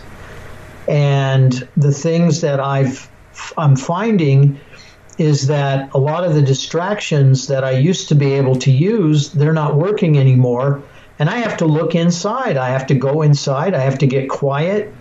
And I'll make a confession. I don't usually listen to the monthly message that I channel. And people say, oh my, why don't you listen to it? Well, this is what I do. And I do it a lot. And I just don't make time. Yesterday, I listened to the monthly message, and it was about going inside and seeing the light that's in there and giving me an opportunity to just be more peaceful. And it worked. It actually worked. And I thought, wow, I would never have done this if I could go engage in all the distractions that I typically do. So this is an opportunity. I mean, it's an incredible opportunity for people to look at their spiritual side and recognize what they have to be grateful for in their family and loved ones. And it's amazing. I mean, it's just incredible what the benefit that can come out of this. And I agree with you 110%. I am very, very, I've got so much to be grateful for. I mean, I'm not experiencing financial loss, and I'm not experiencing a loss of much of anything other than just a little bit of my freedom. And the truth of the matter is, there are so many out there that are suffering from so much in this process. And I said to a friend yesterday, I said, man, I cannot believe if I were a man with a family of 4 or 5 or 6 and I'd lost my job and didn't know where the next dollar was coming from. I just can't imagine the pressure that brings to bear. But the truth of the matter is, it is an opportunity. And I think about the Chinese language where the word for problem and the word for opportunity are one and the same. And that may sound a little bit harsh, but I think that we as a race have to unify or we die. We get away from our differences and we get out of that judgmental place, or we are going to perish as a race. And somebody said, hey, that's like a lot of cockroaches on the earth being gone. That's maybe not such a bad thing. I don't think that's our destiny. I don't think that's our fate. But I do agree that if we don't get above our differences, we are absolutely going to see a lot more loss than we are going to see gain in this process. Yeah, the earth is an interesting being. It is. She can shake us off her back pretty quick if needed be. We are talking to Gregory Possman. Please go to his website, gregorypossman.com. Look at the different products he can provide you, as well as check out his blog and dig around. You can look for his book, Future Vision, A Spiritual Guide to the New Millennium, which we didn't talk about. But we will. I'm going to have you back, and we'll have to talk about that. Before we go, because I know it's been a while you've been on here, and I'd love you if you could open up and do a channeling, and I have no idea how to do that, so it's really fascinating to me. Well, I close my eyes and they're here, so let's do it. Here we go.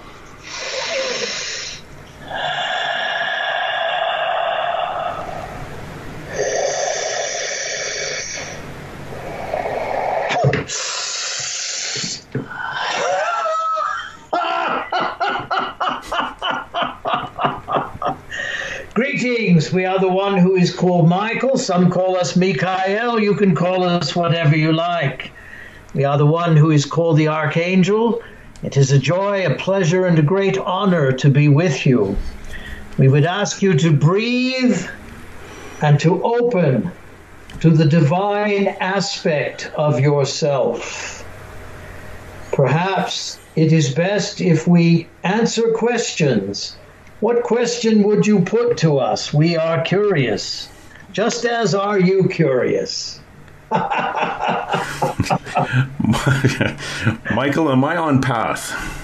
You are absolutely on your path, and you pointed out the irony of your situation earlier in this broadcast. You said as a child you were very inwardly bound. In other words, you would not even answer the telephone if there were no one else in the house. And now you are speaking to hundreds, thousands, maybe millions of people.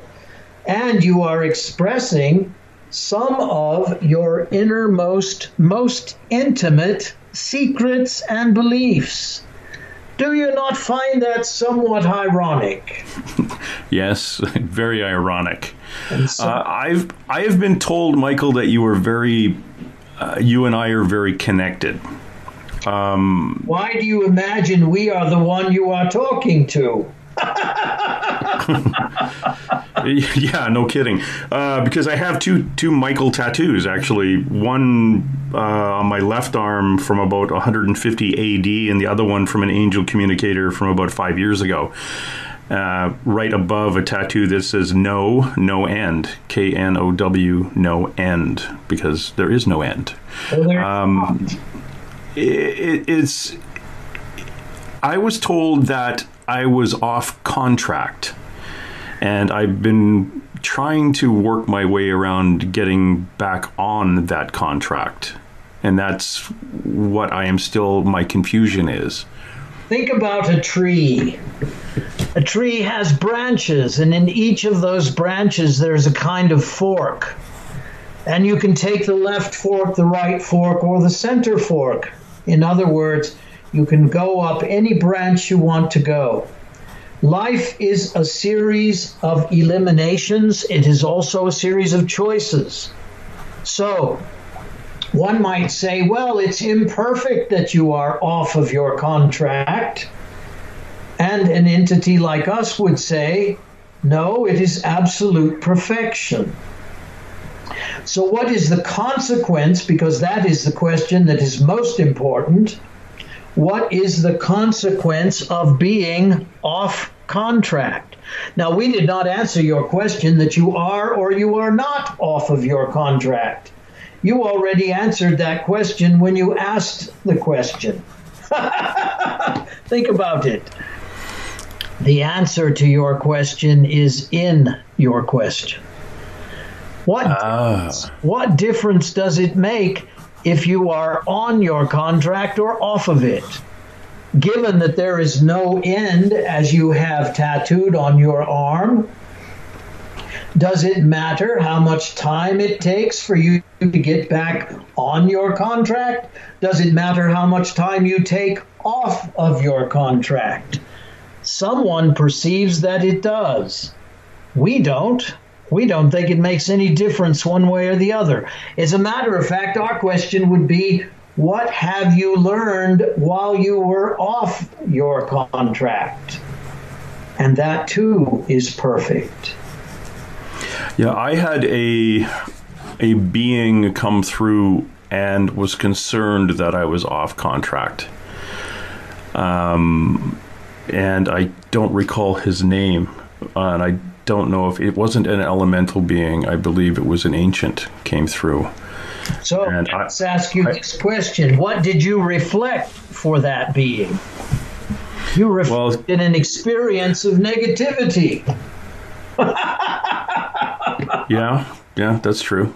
In other words, was he commenting on your experience, or was he commenting on his experience?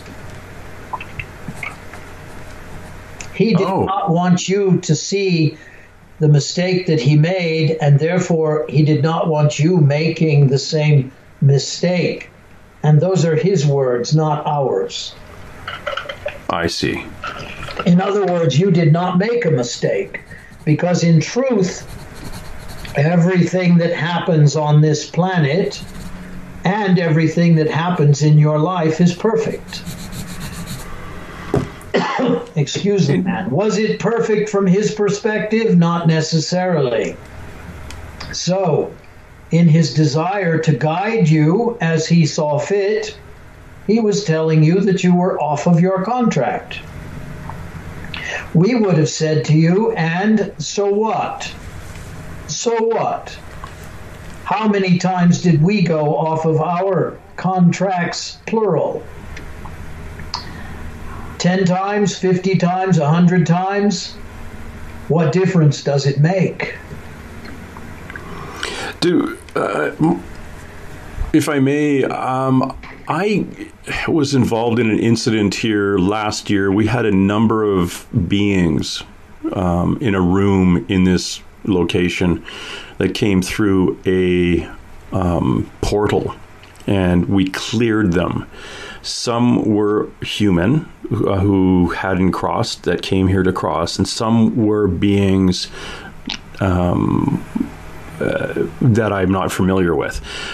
Could you tell me if they are existing in a better place now? Because I was always hoping that they had moved on to something higher than here. Absolutely. And the truth of the matter is, whatever it is that they felt they might have been stuck in, they are no longer stuck in that place. In other words, their evolutionary path has continued. They are learning more in other dimensions than they could in the dimensions they were in. The portal is created by the presence of those who are sensitive to their situation. So, why do you imagine, think about this for a moment, why do these programs where they try to record ghosts and spirits, why do they annoy you? They annoy you because they're not being respected. In other words, those entities are being disturbed, perhaps they are being insulted, perhaps they are being riled up, as you might say, but they're not necessarily being respected. And all entities deserve respect. Because you respected the entities in the place that you mention, first of all, they all gathered. Second of all, they all benefited from your compassion, acknowledgement, and respect. And third, decided that because many of them had chosen to move on, the rest might move on as a group. You talked about the presence of groups. Mm-hmm. Vibrational frequencies attract one another, and therefore those frequencies that have not moved on easily find others. I had I guess the best term for it would be a regression, where I saw myself not of this planet. I also saw myself as my primary spirit guide. Was I seeing correctly? Absolutely. So many of you on this planet are what are called hybrids. And the hybrids are those who have lived in other life forms, be they extraterrestrial or otherwise. And unlike what you call the Hindu belief that you must evolve in a certain form or matter, we disagree. In other words, in your next incarnation, if there is one, you will come into a place, a dimension, a reality, where you will learn whatever lesson you didn't learn in this lifetime. And it doesn't make any difference what life form you take on. So if you are an extraterrestrial in the next life, so be it. That is perfect. If you are an earthling, a human, so to speak, so be it. If you decide to become an earthworm so you can learn something else, that is wonderful. It takes nothing away from whatever life form you choose to be in order to complete your path of evolution. We did not say contract, we said path. That is important. On my next, if everything goes as planned on path in this incarnation, am I moving to the next dimension in my next in my next incarnation? Yes and am I moving up? Yes and no, because you see, you've juxtaposed it as up. It's not up or down or sideways. It's not any of those. It is actually whatever step is necessary in terms of your evolution. That is the key. Now, because you are in a human body, and because you believe in the aspect of vibrational frequency moving up, that is why you use the term up. But to us, it is not up, down, or otherwise. It is simply moving on. That would be more accurate from our perspective. Moving on. Question of February 2022. Is an event going to occur that you and your realm will step back from and let happen? That remains to be seen, and the reason that we cannot answer your question is because the answer has not been determined. Someone is pinpointing that particular date and time. It will depend entirely on the conscious level of humanity. In other words, humanity's ability to raise its consciousness. The event will or will not happen based upon that. And let us draw a quick analogy. Many of your politicians are making their decisions based on the science of how many are contracting this disease. Many of them are not. If you think of consciousness very similar to the number of those contracting the virus, that is what we might call science. We will make the decision based upon where that consciousness lies at that point in time. So, there are those who would predict it will take place, and there are those who can't predict whether it will take place. The truth is, it will be based upon humanity's conscious awareness at that time. And for those who I've spoken to who have seen vision of the event, and were they provided that information to take it as a warning to mankind? Absolutely. Because what is prophecy? Prophecy is a point of attention. In other words, the world will end in the year 2000. The world will end in the year 2012. It will end in the year 2022. Why would such a prophecy be offered to people? It would be offered to people so that it doesn't happen. In other words, It will draw their attention to the opposite they will focus on the opposite. As you call it, the law of attraction will set in. So, for those who predict another ice age on your planet, why would you need another ice age on this planet? To kill everything that exists? To wipe out all of the process that has taken place, all of the progress, all of the process, all of the procedure? Or is it that you would offer that as a prophecy so that humanity can say, wait a minute, perhaps it is important for us to focus on something much better. Perhaps we learn how to get along with one another. Perhaps we learn how much unconditional love is inside of each of us, and we start showing everyone else what that looks like. Now, that's called the morphic field. And the morphic field has been described also as the field around your physical body. So, when you begin to think in terms of the morphic field instead of the terms of physicality, you begin to change the field around you. Oh, interesting. So we're, again, the law of attraction, we're going to attract the positive. Absolutely. What has happened during the course of this virus? Weapons sold, ammunition sold, and then the form, or the statement rather, that says, those who live by the sword die by the sword. So what do you have? You have a frequency of people who believe they must defend themselves. And what happens? They break out their weapons and they begin defending themselves. But an entity such as yourself, what happens to him? One who is extremely familiar with weapons, but on the other hand doesn't necessarily believe in the use of them.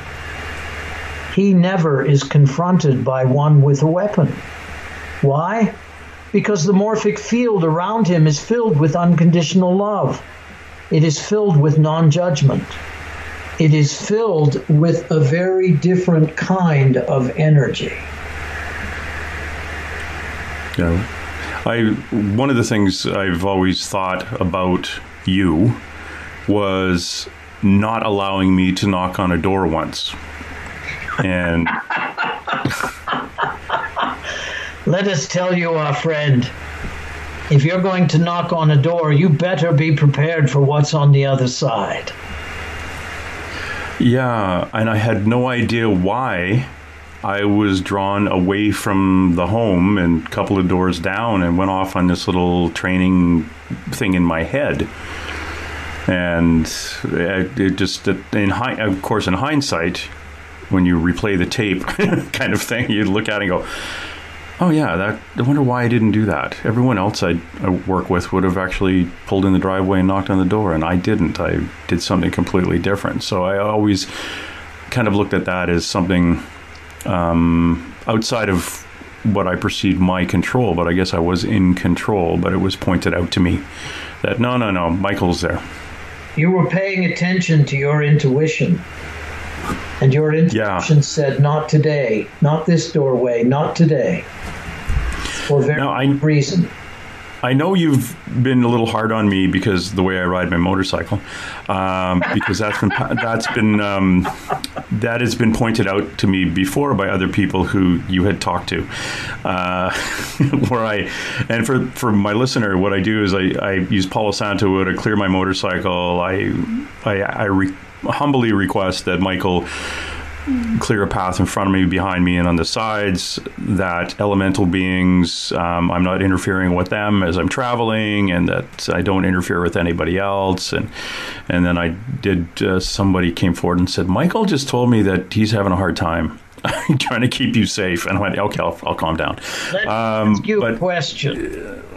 What's that? For the interruption, let us ask you a question. Do you know how many deer you have not hit as a result of protection around you? Maybe that's the answer to your question. Yes, many. Yes, I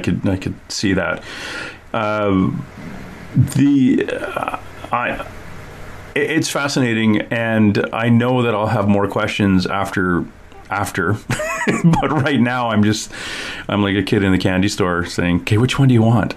I have all these confections now. Which one would you like? And I was like, no, I can't choose. I can't make up my mind. I am honored to have a chat with you. This is actually a highlight of my path. We will take everything that you have taught us back to the others. And we ask you to remember one thing.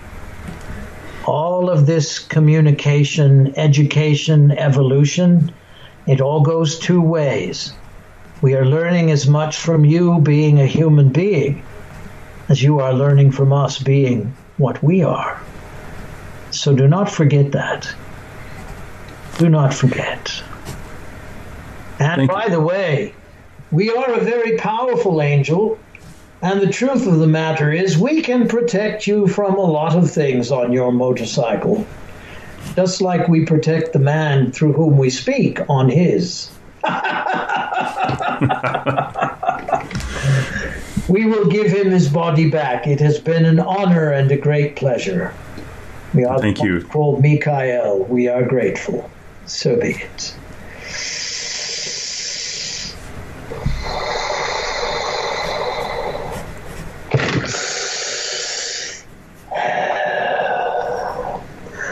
I'm back. Have a drink of water. Indeed. Now, when you channel, do you remember what came through? Bits and pieces. Words. I heard the word here. I also heard the word motorcycle. Yes, that was related to you too. Oh, okay. Because do you have a motorcycle? I do indeed. I do. Yes, Michael was saying he looks after me and he looks after you on the bike. When my friend Skeeter who channels, afterwards she'll just stare at me and sometimes with tears in her eyes, saying, "I have no idea what happened." And I'm saying, "Yeah, well, I had a good conversation with somebody not of this world." So, but at the beginning, are you? I want to thank you very much. That was actually really very cool, and I wish the Archangel Michael came through, and it was one of those things that in the next hour or so I'll have a list of questions a mile long. Yeah. But right at the time it was like he said, "Yeah, ask me anything." Like, what? Like, damn, lottery numbers. That's it. I should have asked that. But it was it was fascinating, and it's. Yeah, I'm kind of tongue-tied now, but do you, after this, what are your emotions like? What is it? Your heart rate at? What is like? Tell me physically what you're going through. Oh, excuse me. I am coming back into my body. It doesn't take very long. Probably another minute or so. The longer I stay out, the longer it takes to get back. That was not very long, so that's not a problem. Emotionally, it's almost like a drug. It's kind of an addiction. I love doing it. When I don't do it for a long period of time, I miss it. On the other hand, it is. It's. I don't know. I tell people it's like brushing my teeth. I mean, I do it so often and I've done it for such a long period of time. It feels like a very natural thing. It did not feel that way in the beginning. But if I were to do it 10 minutes from now, it would be just as easy. Michael is an entity that I have a lot of familiarity with and a tremendous amount of trust with. So it's very easy for me to channel Michael. Michael was one of the first entities that ever came through me. So that helps tremendously. Now, if it were a brand new entity that I hadn't channeled very often, I would probably take a little bit longer to get back into my body. I feel like Michael and I have a very, very trusting relationship. I probably give more control to him when I'm out of my body than I would to an entity that I'm not that familiar with. And that's probably very difficult to describe, but that's the way it feels. Oh, interesting. It's he came through, and I kept picturing in my head a great big, the old vision, the pre-Coca-Cola Santa. A great big jolly guy with a beard and a mug of beer going, just that great very boisterous kind of guy. Not the soft angel looking guy with a sword standing on Satan's throat kind of thing. But very just kind of a big boisterous guy that I'd go for a beer with.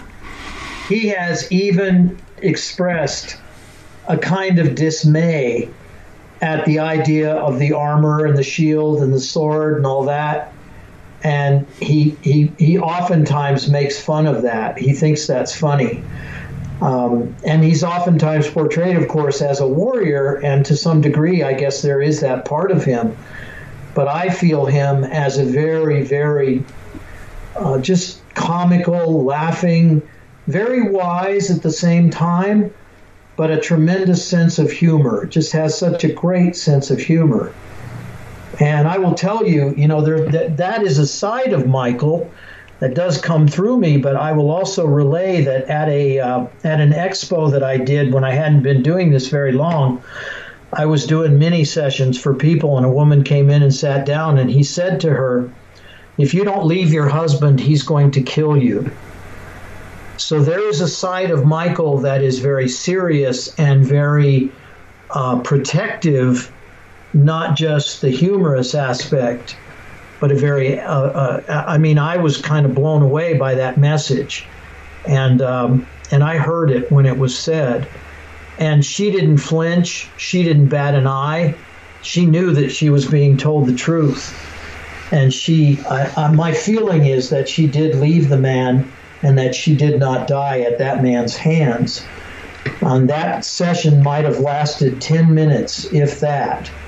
So there are lots of levels of these beings besides the ones that they may portray on a particular occasion. I guess that's what I want to say. There's a very serious side of Michael that has come through many times and done some pretty powerful teaching.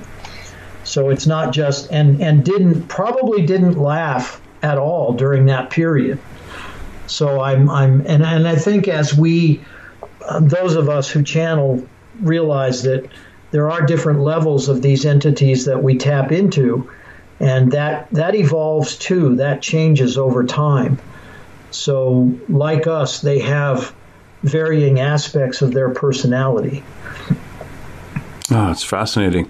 So I did run a couple of things by him in regards to a regression I had where I went back to another planet, and through this regression, it was bizarre because back in 2012, my first event with a psychic, she told me that my primary spirit guide looked like he was from Egypt 30,000 years ago. And I asked his name, and she said, well, he's kind of laughing and shaking his head because we're always asking for names. And he doesn't really have one. And then in the conversation, she said, yeah, he's never been terrestrial before. And we just totally skipped over that. Like totally for years, never came back on, well, about a year and a half, I guess. And I was at a event where someone took a picture, and I can't remember what it was called, like it's a Polaroid with these, and then these beings or these energies come through on the Polaroid, and a psychic ET experiencer shaman walked by and saw the photo, and he looked at it and said, oh, look, your spirit guide's an ET. I looked at the picture and went, what? He goes, yeah, this big purple one right here, that's an ET. That's your spirit guide who stepped through. And I went, okay, now I know what she meant by not being terrestrial. So my primary spirit guide I knew at that point was extraterrestrial. And then in this regression in June or July of last year, I ended up seeing somebody who, and I described him at the time as basically what this spirit guide had been described to me as looking like, the bald guy with high cheekbones and kind of a little turned up nose. And it was me. And then I went to this place and sat in his chair anyway. And I realized that the person taking me through this, the channeler said, the one guiding me, who was channeling this regression actually, said that, oh, you are your higher self. but who is your higher self? And then it just dawned on me. I said, I am not only my higher self, but my higher self is my primary spirit guide. And she said, yeah. So it was like the snake eating its tail. It's like I am myself guiding myself, which is bizarre. But that's kind of what Michael did a little bit of confirmation on that. So that was kind of cool. Well, two impressions come. One is there's an article in the blogs on the website. There's an article about hybrids that I wrote to help people understand more about my understanding of that. And the second piece is, I think it might have been, I don't even know who suggested this, but imagine talking to yourself 20 years from now. In other words, instead of thinking about going to your higher self, imagine you live 20 years from now. What wisdom would yourself come back and say, hey, think about this or that or the other? I think that quote might have come from Bill Gates, but I'm not sure. And it's been a curiosity of mine. If I live another 20 years, what would my 20-year-older self advise me to do today? It's an interesting question. Oh, Lord. I always think back on, I really would like to go back to high school right now with the brain that I have now. Yeah. Yeah. And the confidence, both interpersonally and everything else. I still wouldn't be able to write an essay very well, and I'm still dyslexic, but boy, I'd have a lot of fun. You would. And definitely buy a lot of stock. Dad, buy this company. It's called Apple. I know you probably never heard of it, but yeah, if you got some extra money. Yeah, it's like I think that's a very human thing to go back and say, oh, woulda, coulda, shoulda. Right. If I only knew this 20 years ago. Honestly, Gregory, if I only knew this last Wednesday. Well, it's not that far back in time that I would like to go back and adjust things. Literally, it could be yesterday at around 3. It's let's get this thing done. But now I've got to wait till the end of this incarnation, come back, sit down with the council going, okay, what was the list I had? Because consciously I didn't know I had a list until later in life, and I still didn't get a copy of it. So it's like we've given you a plan. Here's the master plan for your life. Go. Oh, by the way, in your life, you won't know what the plan is. Exactly. So we'll just try to pay attention. We'll give you little clues like hair on the back of your neck, standing up. And if you're really screwing up, we're going to shut it down. You'll come back. It's like, dude, could I just have a list while I'm doing it and I can check it off? We can get into the Akashic records. Like I said, I can talk to you for hours. This is a 3-beer conversation plus. We could keep going on and on and on. What kind of motorcycle do you have? I have a 1999 Honda Goldwing, and it's basically for sale. It's too big for me. Oh, no. Really? Yeah, I have a bad habit of biting off more than I can chew. And I want to relay one story when Michael talked about protection. I had just bought the motorcycle. I'm going down the interstate, an expressway at 74 miles an hour. My back tire blows out. And I'm forced off the side of the road, and I end up in a ditch that's full of grass. And I was barely injured. I mean, by all rights, had I been about 50 feet further on, I'd probably been killed because there was a bridge, and I'd gone over the bridge into oncoming traffic. So I was very grateful for all the protection that I received. And now I'm a little bit more cautious as I ride the motorcycle. But that was an experience, and I'd always wondered what was it like to have a flat tire on a motorcycle, and I found out. So I wouldn't wish that on anybody, but that was one of the experiences I had almost immediately after I bought this larger motorcycle. Oh, okay. So, yeah, I traded my 2017 Harley Road Glide Limited on a 2020, and it's big. It must. And but I ride from Vancouver, BC, down the Oregon coast, Northern California, Sturgis, South Dakota, Beautiful. going through Wyoming and stuff like that. So yeah, there's a lot of animals bouncing. And I always, when I talk to people about protection and saying, you smudge, or my Palo Santo, the bike, I've got an Archangel Michael bell hanging on it, and I consciously ask for protection. Some people call it praying. I call it meditation. We're still shutting our eyes and communicating with a higher being. So your meditation is somebody else's prayer. Mm-hmm. So, and the guys I hang out with, they're all saying, oh, okay, you believe in that stuff? I go, yeah. And I do all my stuff. And then they'll come up and go, hey, clear my bike too. It's like, yeah, okay. And I said, yeah, but just because you think Michael or somebody's with you, protecting you, doesn't mean you go naked and pop wheelies down Main Street. It's like they're protecting you in all sorts of ways, like leading you to the store with the best helmet. Exactly. It reminds me of that story, the classic story about the Christian who's in the flood. And you've probably heard this one, but for my listener who hasn't, it's, the flood is coming up and a boat comes up to the guy's house and says, hey, you come with me. Your house is going to be flooding. Oh, no, God, my God will protect me. And then the flood keeps coming up, and now the guy's up on the, basically hanging on the edge of the roof, and another boat comes by and says, hop in, we can save you. No, my God will protect me. And then he's up on the roof. Flood has just about covered the entire house. A helicopter comes by and says, hop on, let's go. And he says, no, my God will protect me. And sure enough, buddy dies. He drowns, goes up to heaven, and God shows up and says, so, welcome. And he says, dude, like, God, I thought you were going to protect me. And God looks at him and says, send you 2 flipping boats and a helicopter. What else do you want me to do? It's like we have to still do stuff to look after ourselves, but we are pointed in the direction of being safe. I think the gist of your story is pay attention.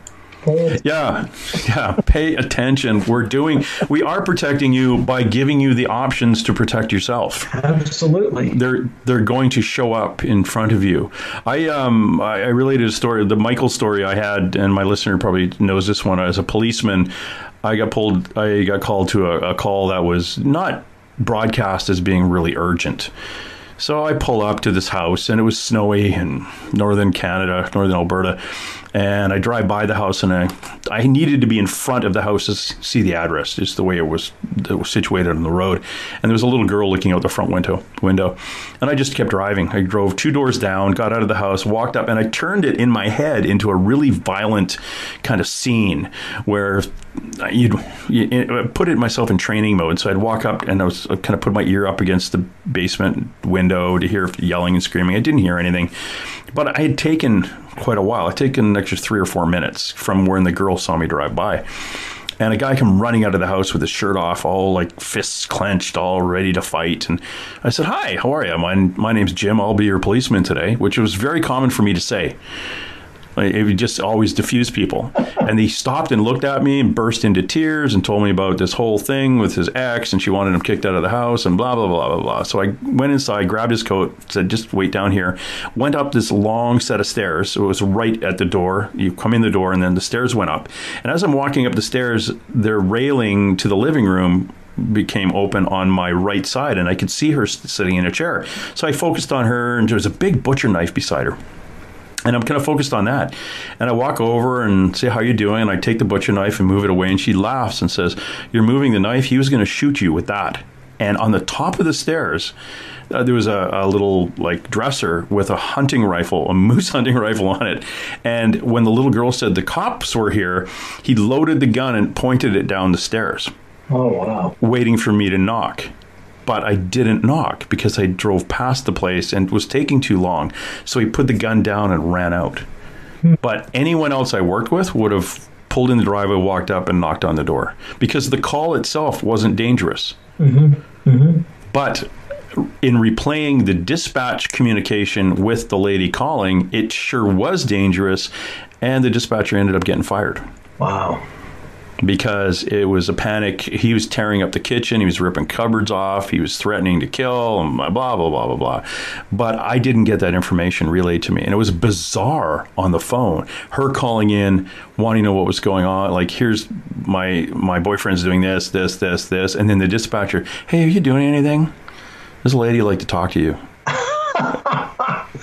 It was weird. That audio tape was transcribed, and the entire file ended up being sent to the Royal Canadian Mounted Police Training Academy as pay attention. But to listen to the audio, called in, the dispatch, completely different. And then she called back wanting to know where I was. Oh, the lady called back, just want to know if you're coming. I said, yeah, I'm heading over. But on the second call was, where is he? He's tearing up the kitchen. It was, and the dispatch was, yeah, she just wants to know if you're heading over. Okay, dude, yeah, I could have been shot. I still have the bullet. Actually, the bullet that was loaded and in the gun pointing at the door, I had it on my desk in my career to remind me, A, don't pay attention to my bosses, because they would have just drove in the driveway or told me to just walk up and knock on the door. And B, to just pay attention to your gut feeling. Mm-hmm. Mm-hmm. Yeah. So anyway, I ran that by Michael. I gave him a high five, kind of thank him on that one, because I'm pretty sure I didn't. That's the reason all of a sudden I had a complete different thought, went on training mode. Anyway, I've kept you a long time, Gregory Possman. It's been a pleasure. We are definitely going to have to talk again, because I'd like to talk about your books, particularly the Future Vision, A Spiritual Guide to the New Millennium, which people can find on your website. Yes. Can also find on Amazon. Yes. But I would go to your website, because that way the Amazonians don't take 90% of the pay. You also have a book called Wounded Healers, Reflections on a 20-year tumultuous, 20 years of tumultuous membership of the Chiron Brotherhood, a men's group for male healers. That is 2 podcasts all in itself, I think. I would be, that's interesting. But I really want to thank you, Gregory, for dropping by, and it was an absolute pleasure to hear your side of this whole woo-woo stuff and how you've been living with it, and also the channeling was fantastic. Thank you. Good. Well, it was an honor, and I look forward to doing it again whenever the opportunity arises. Watching you while you sleep all alone. All right, that's it. Let's roll. And hey. Let's be careful out there. Far over the snow, what are those voices? They sing as they go. What are those voices? Look up for the mountains.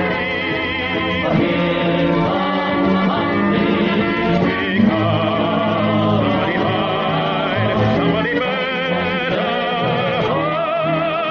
hide on through the hail, like a pack of angry wolves on the trail.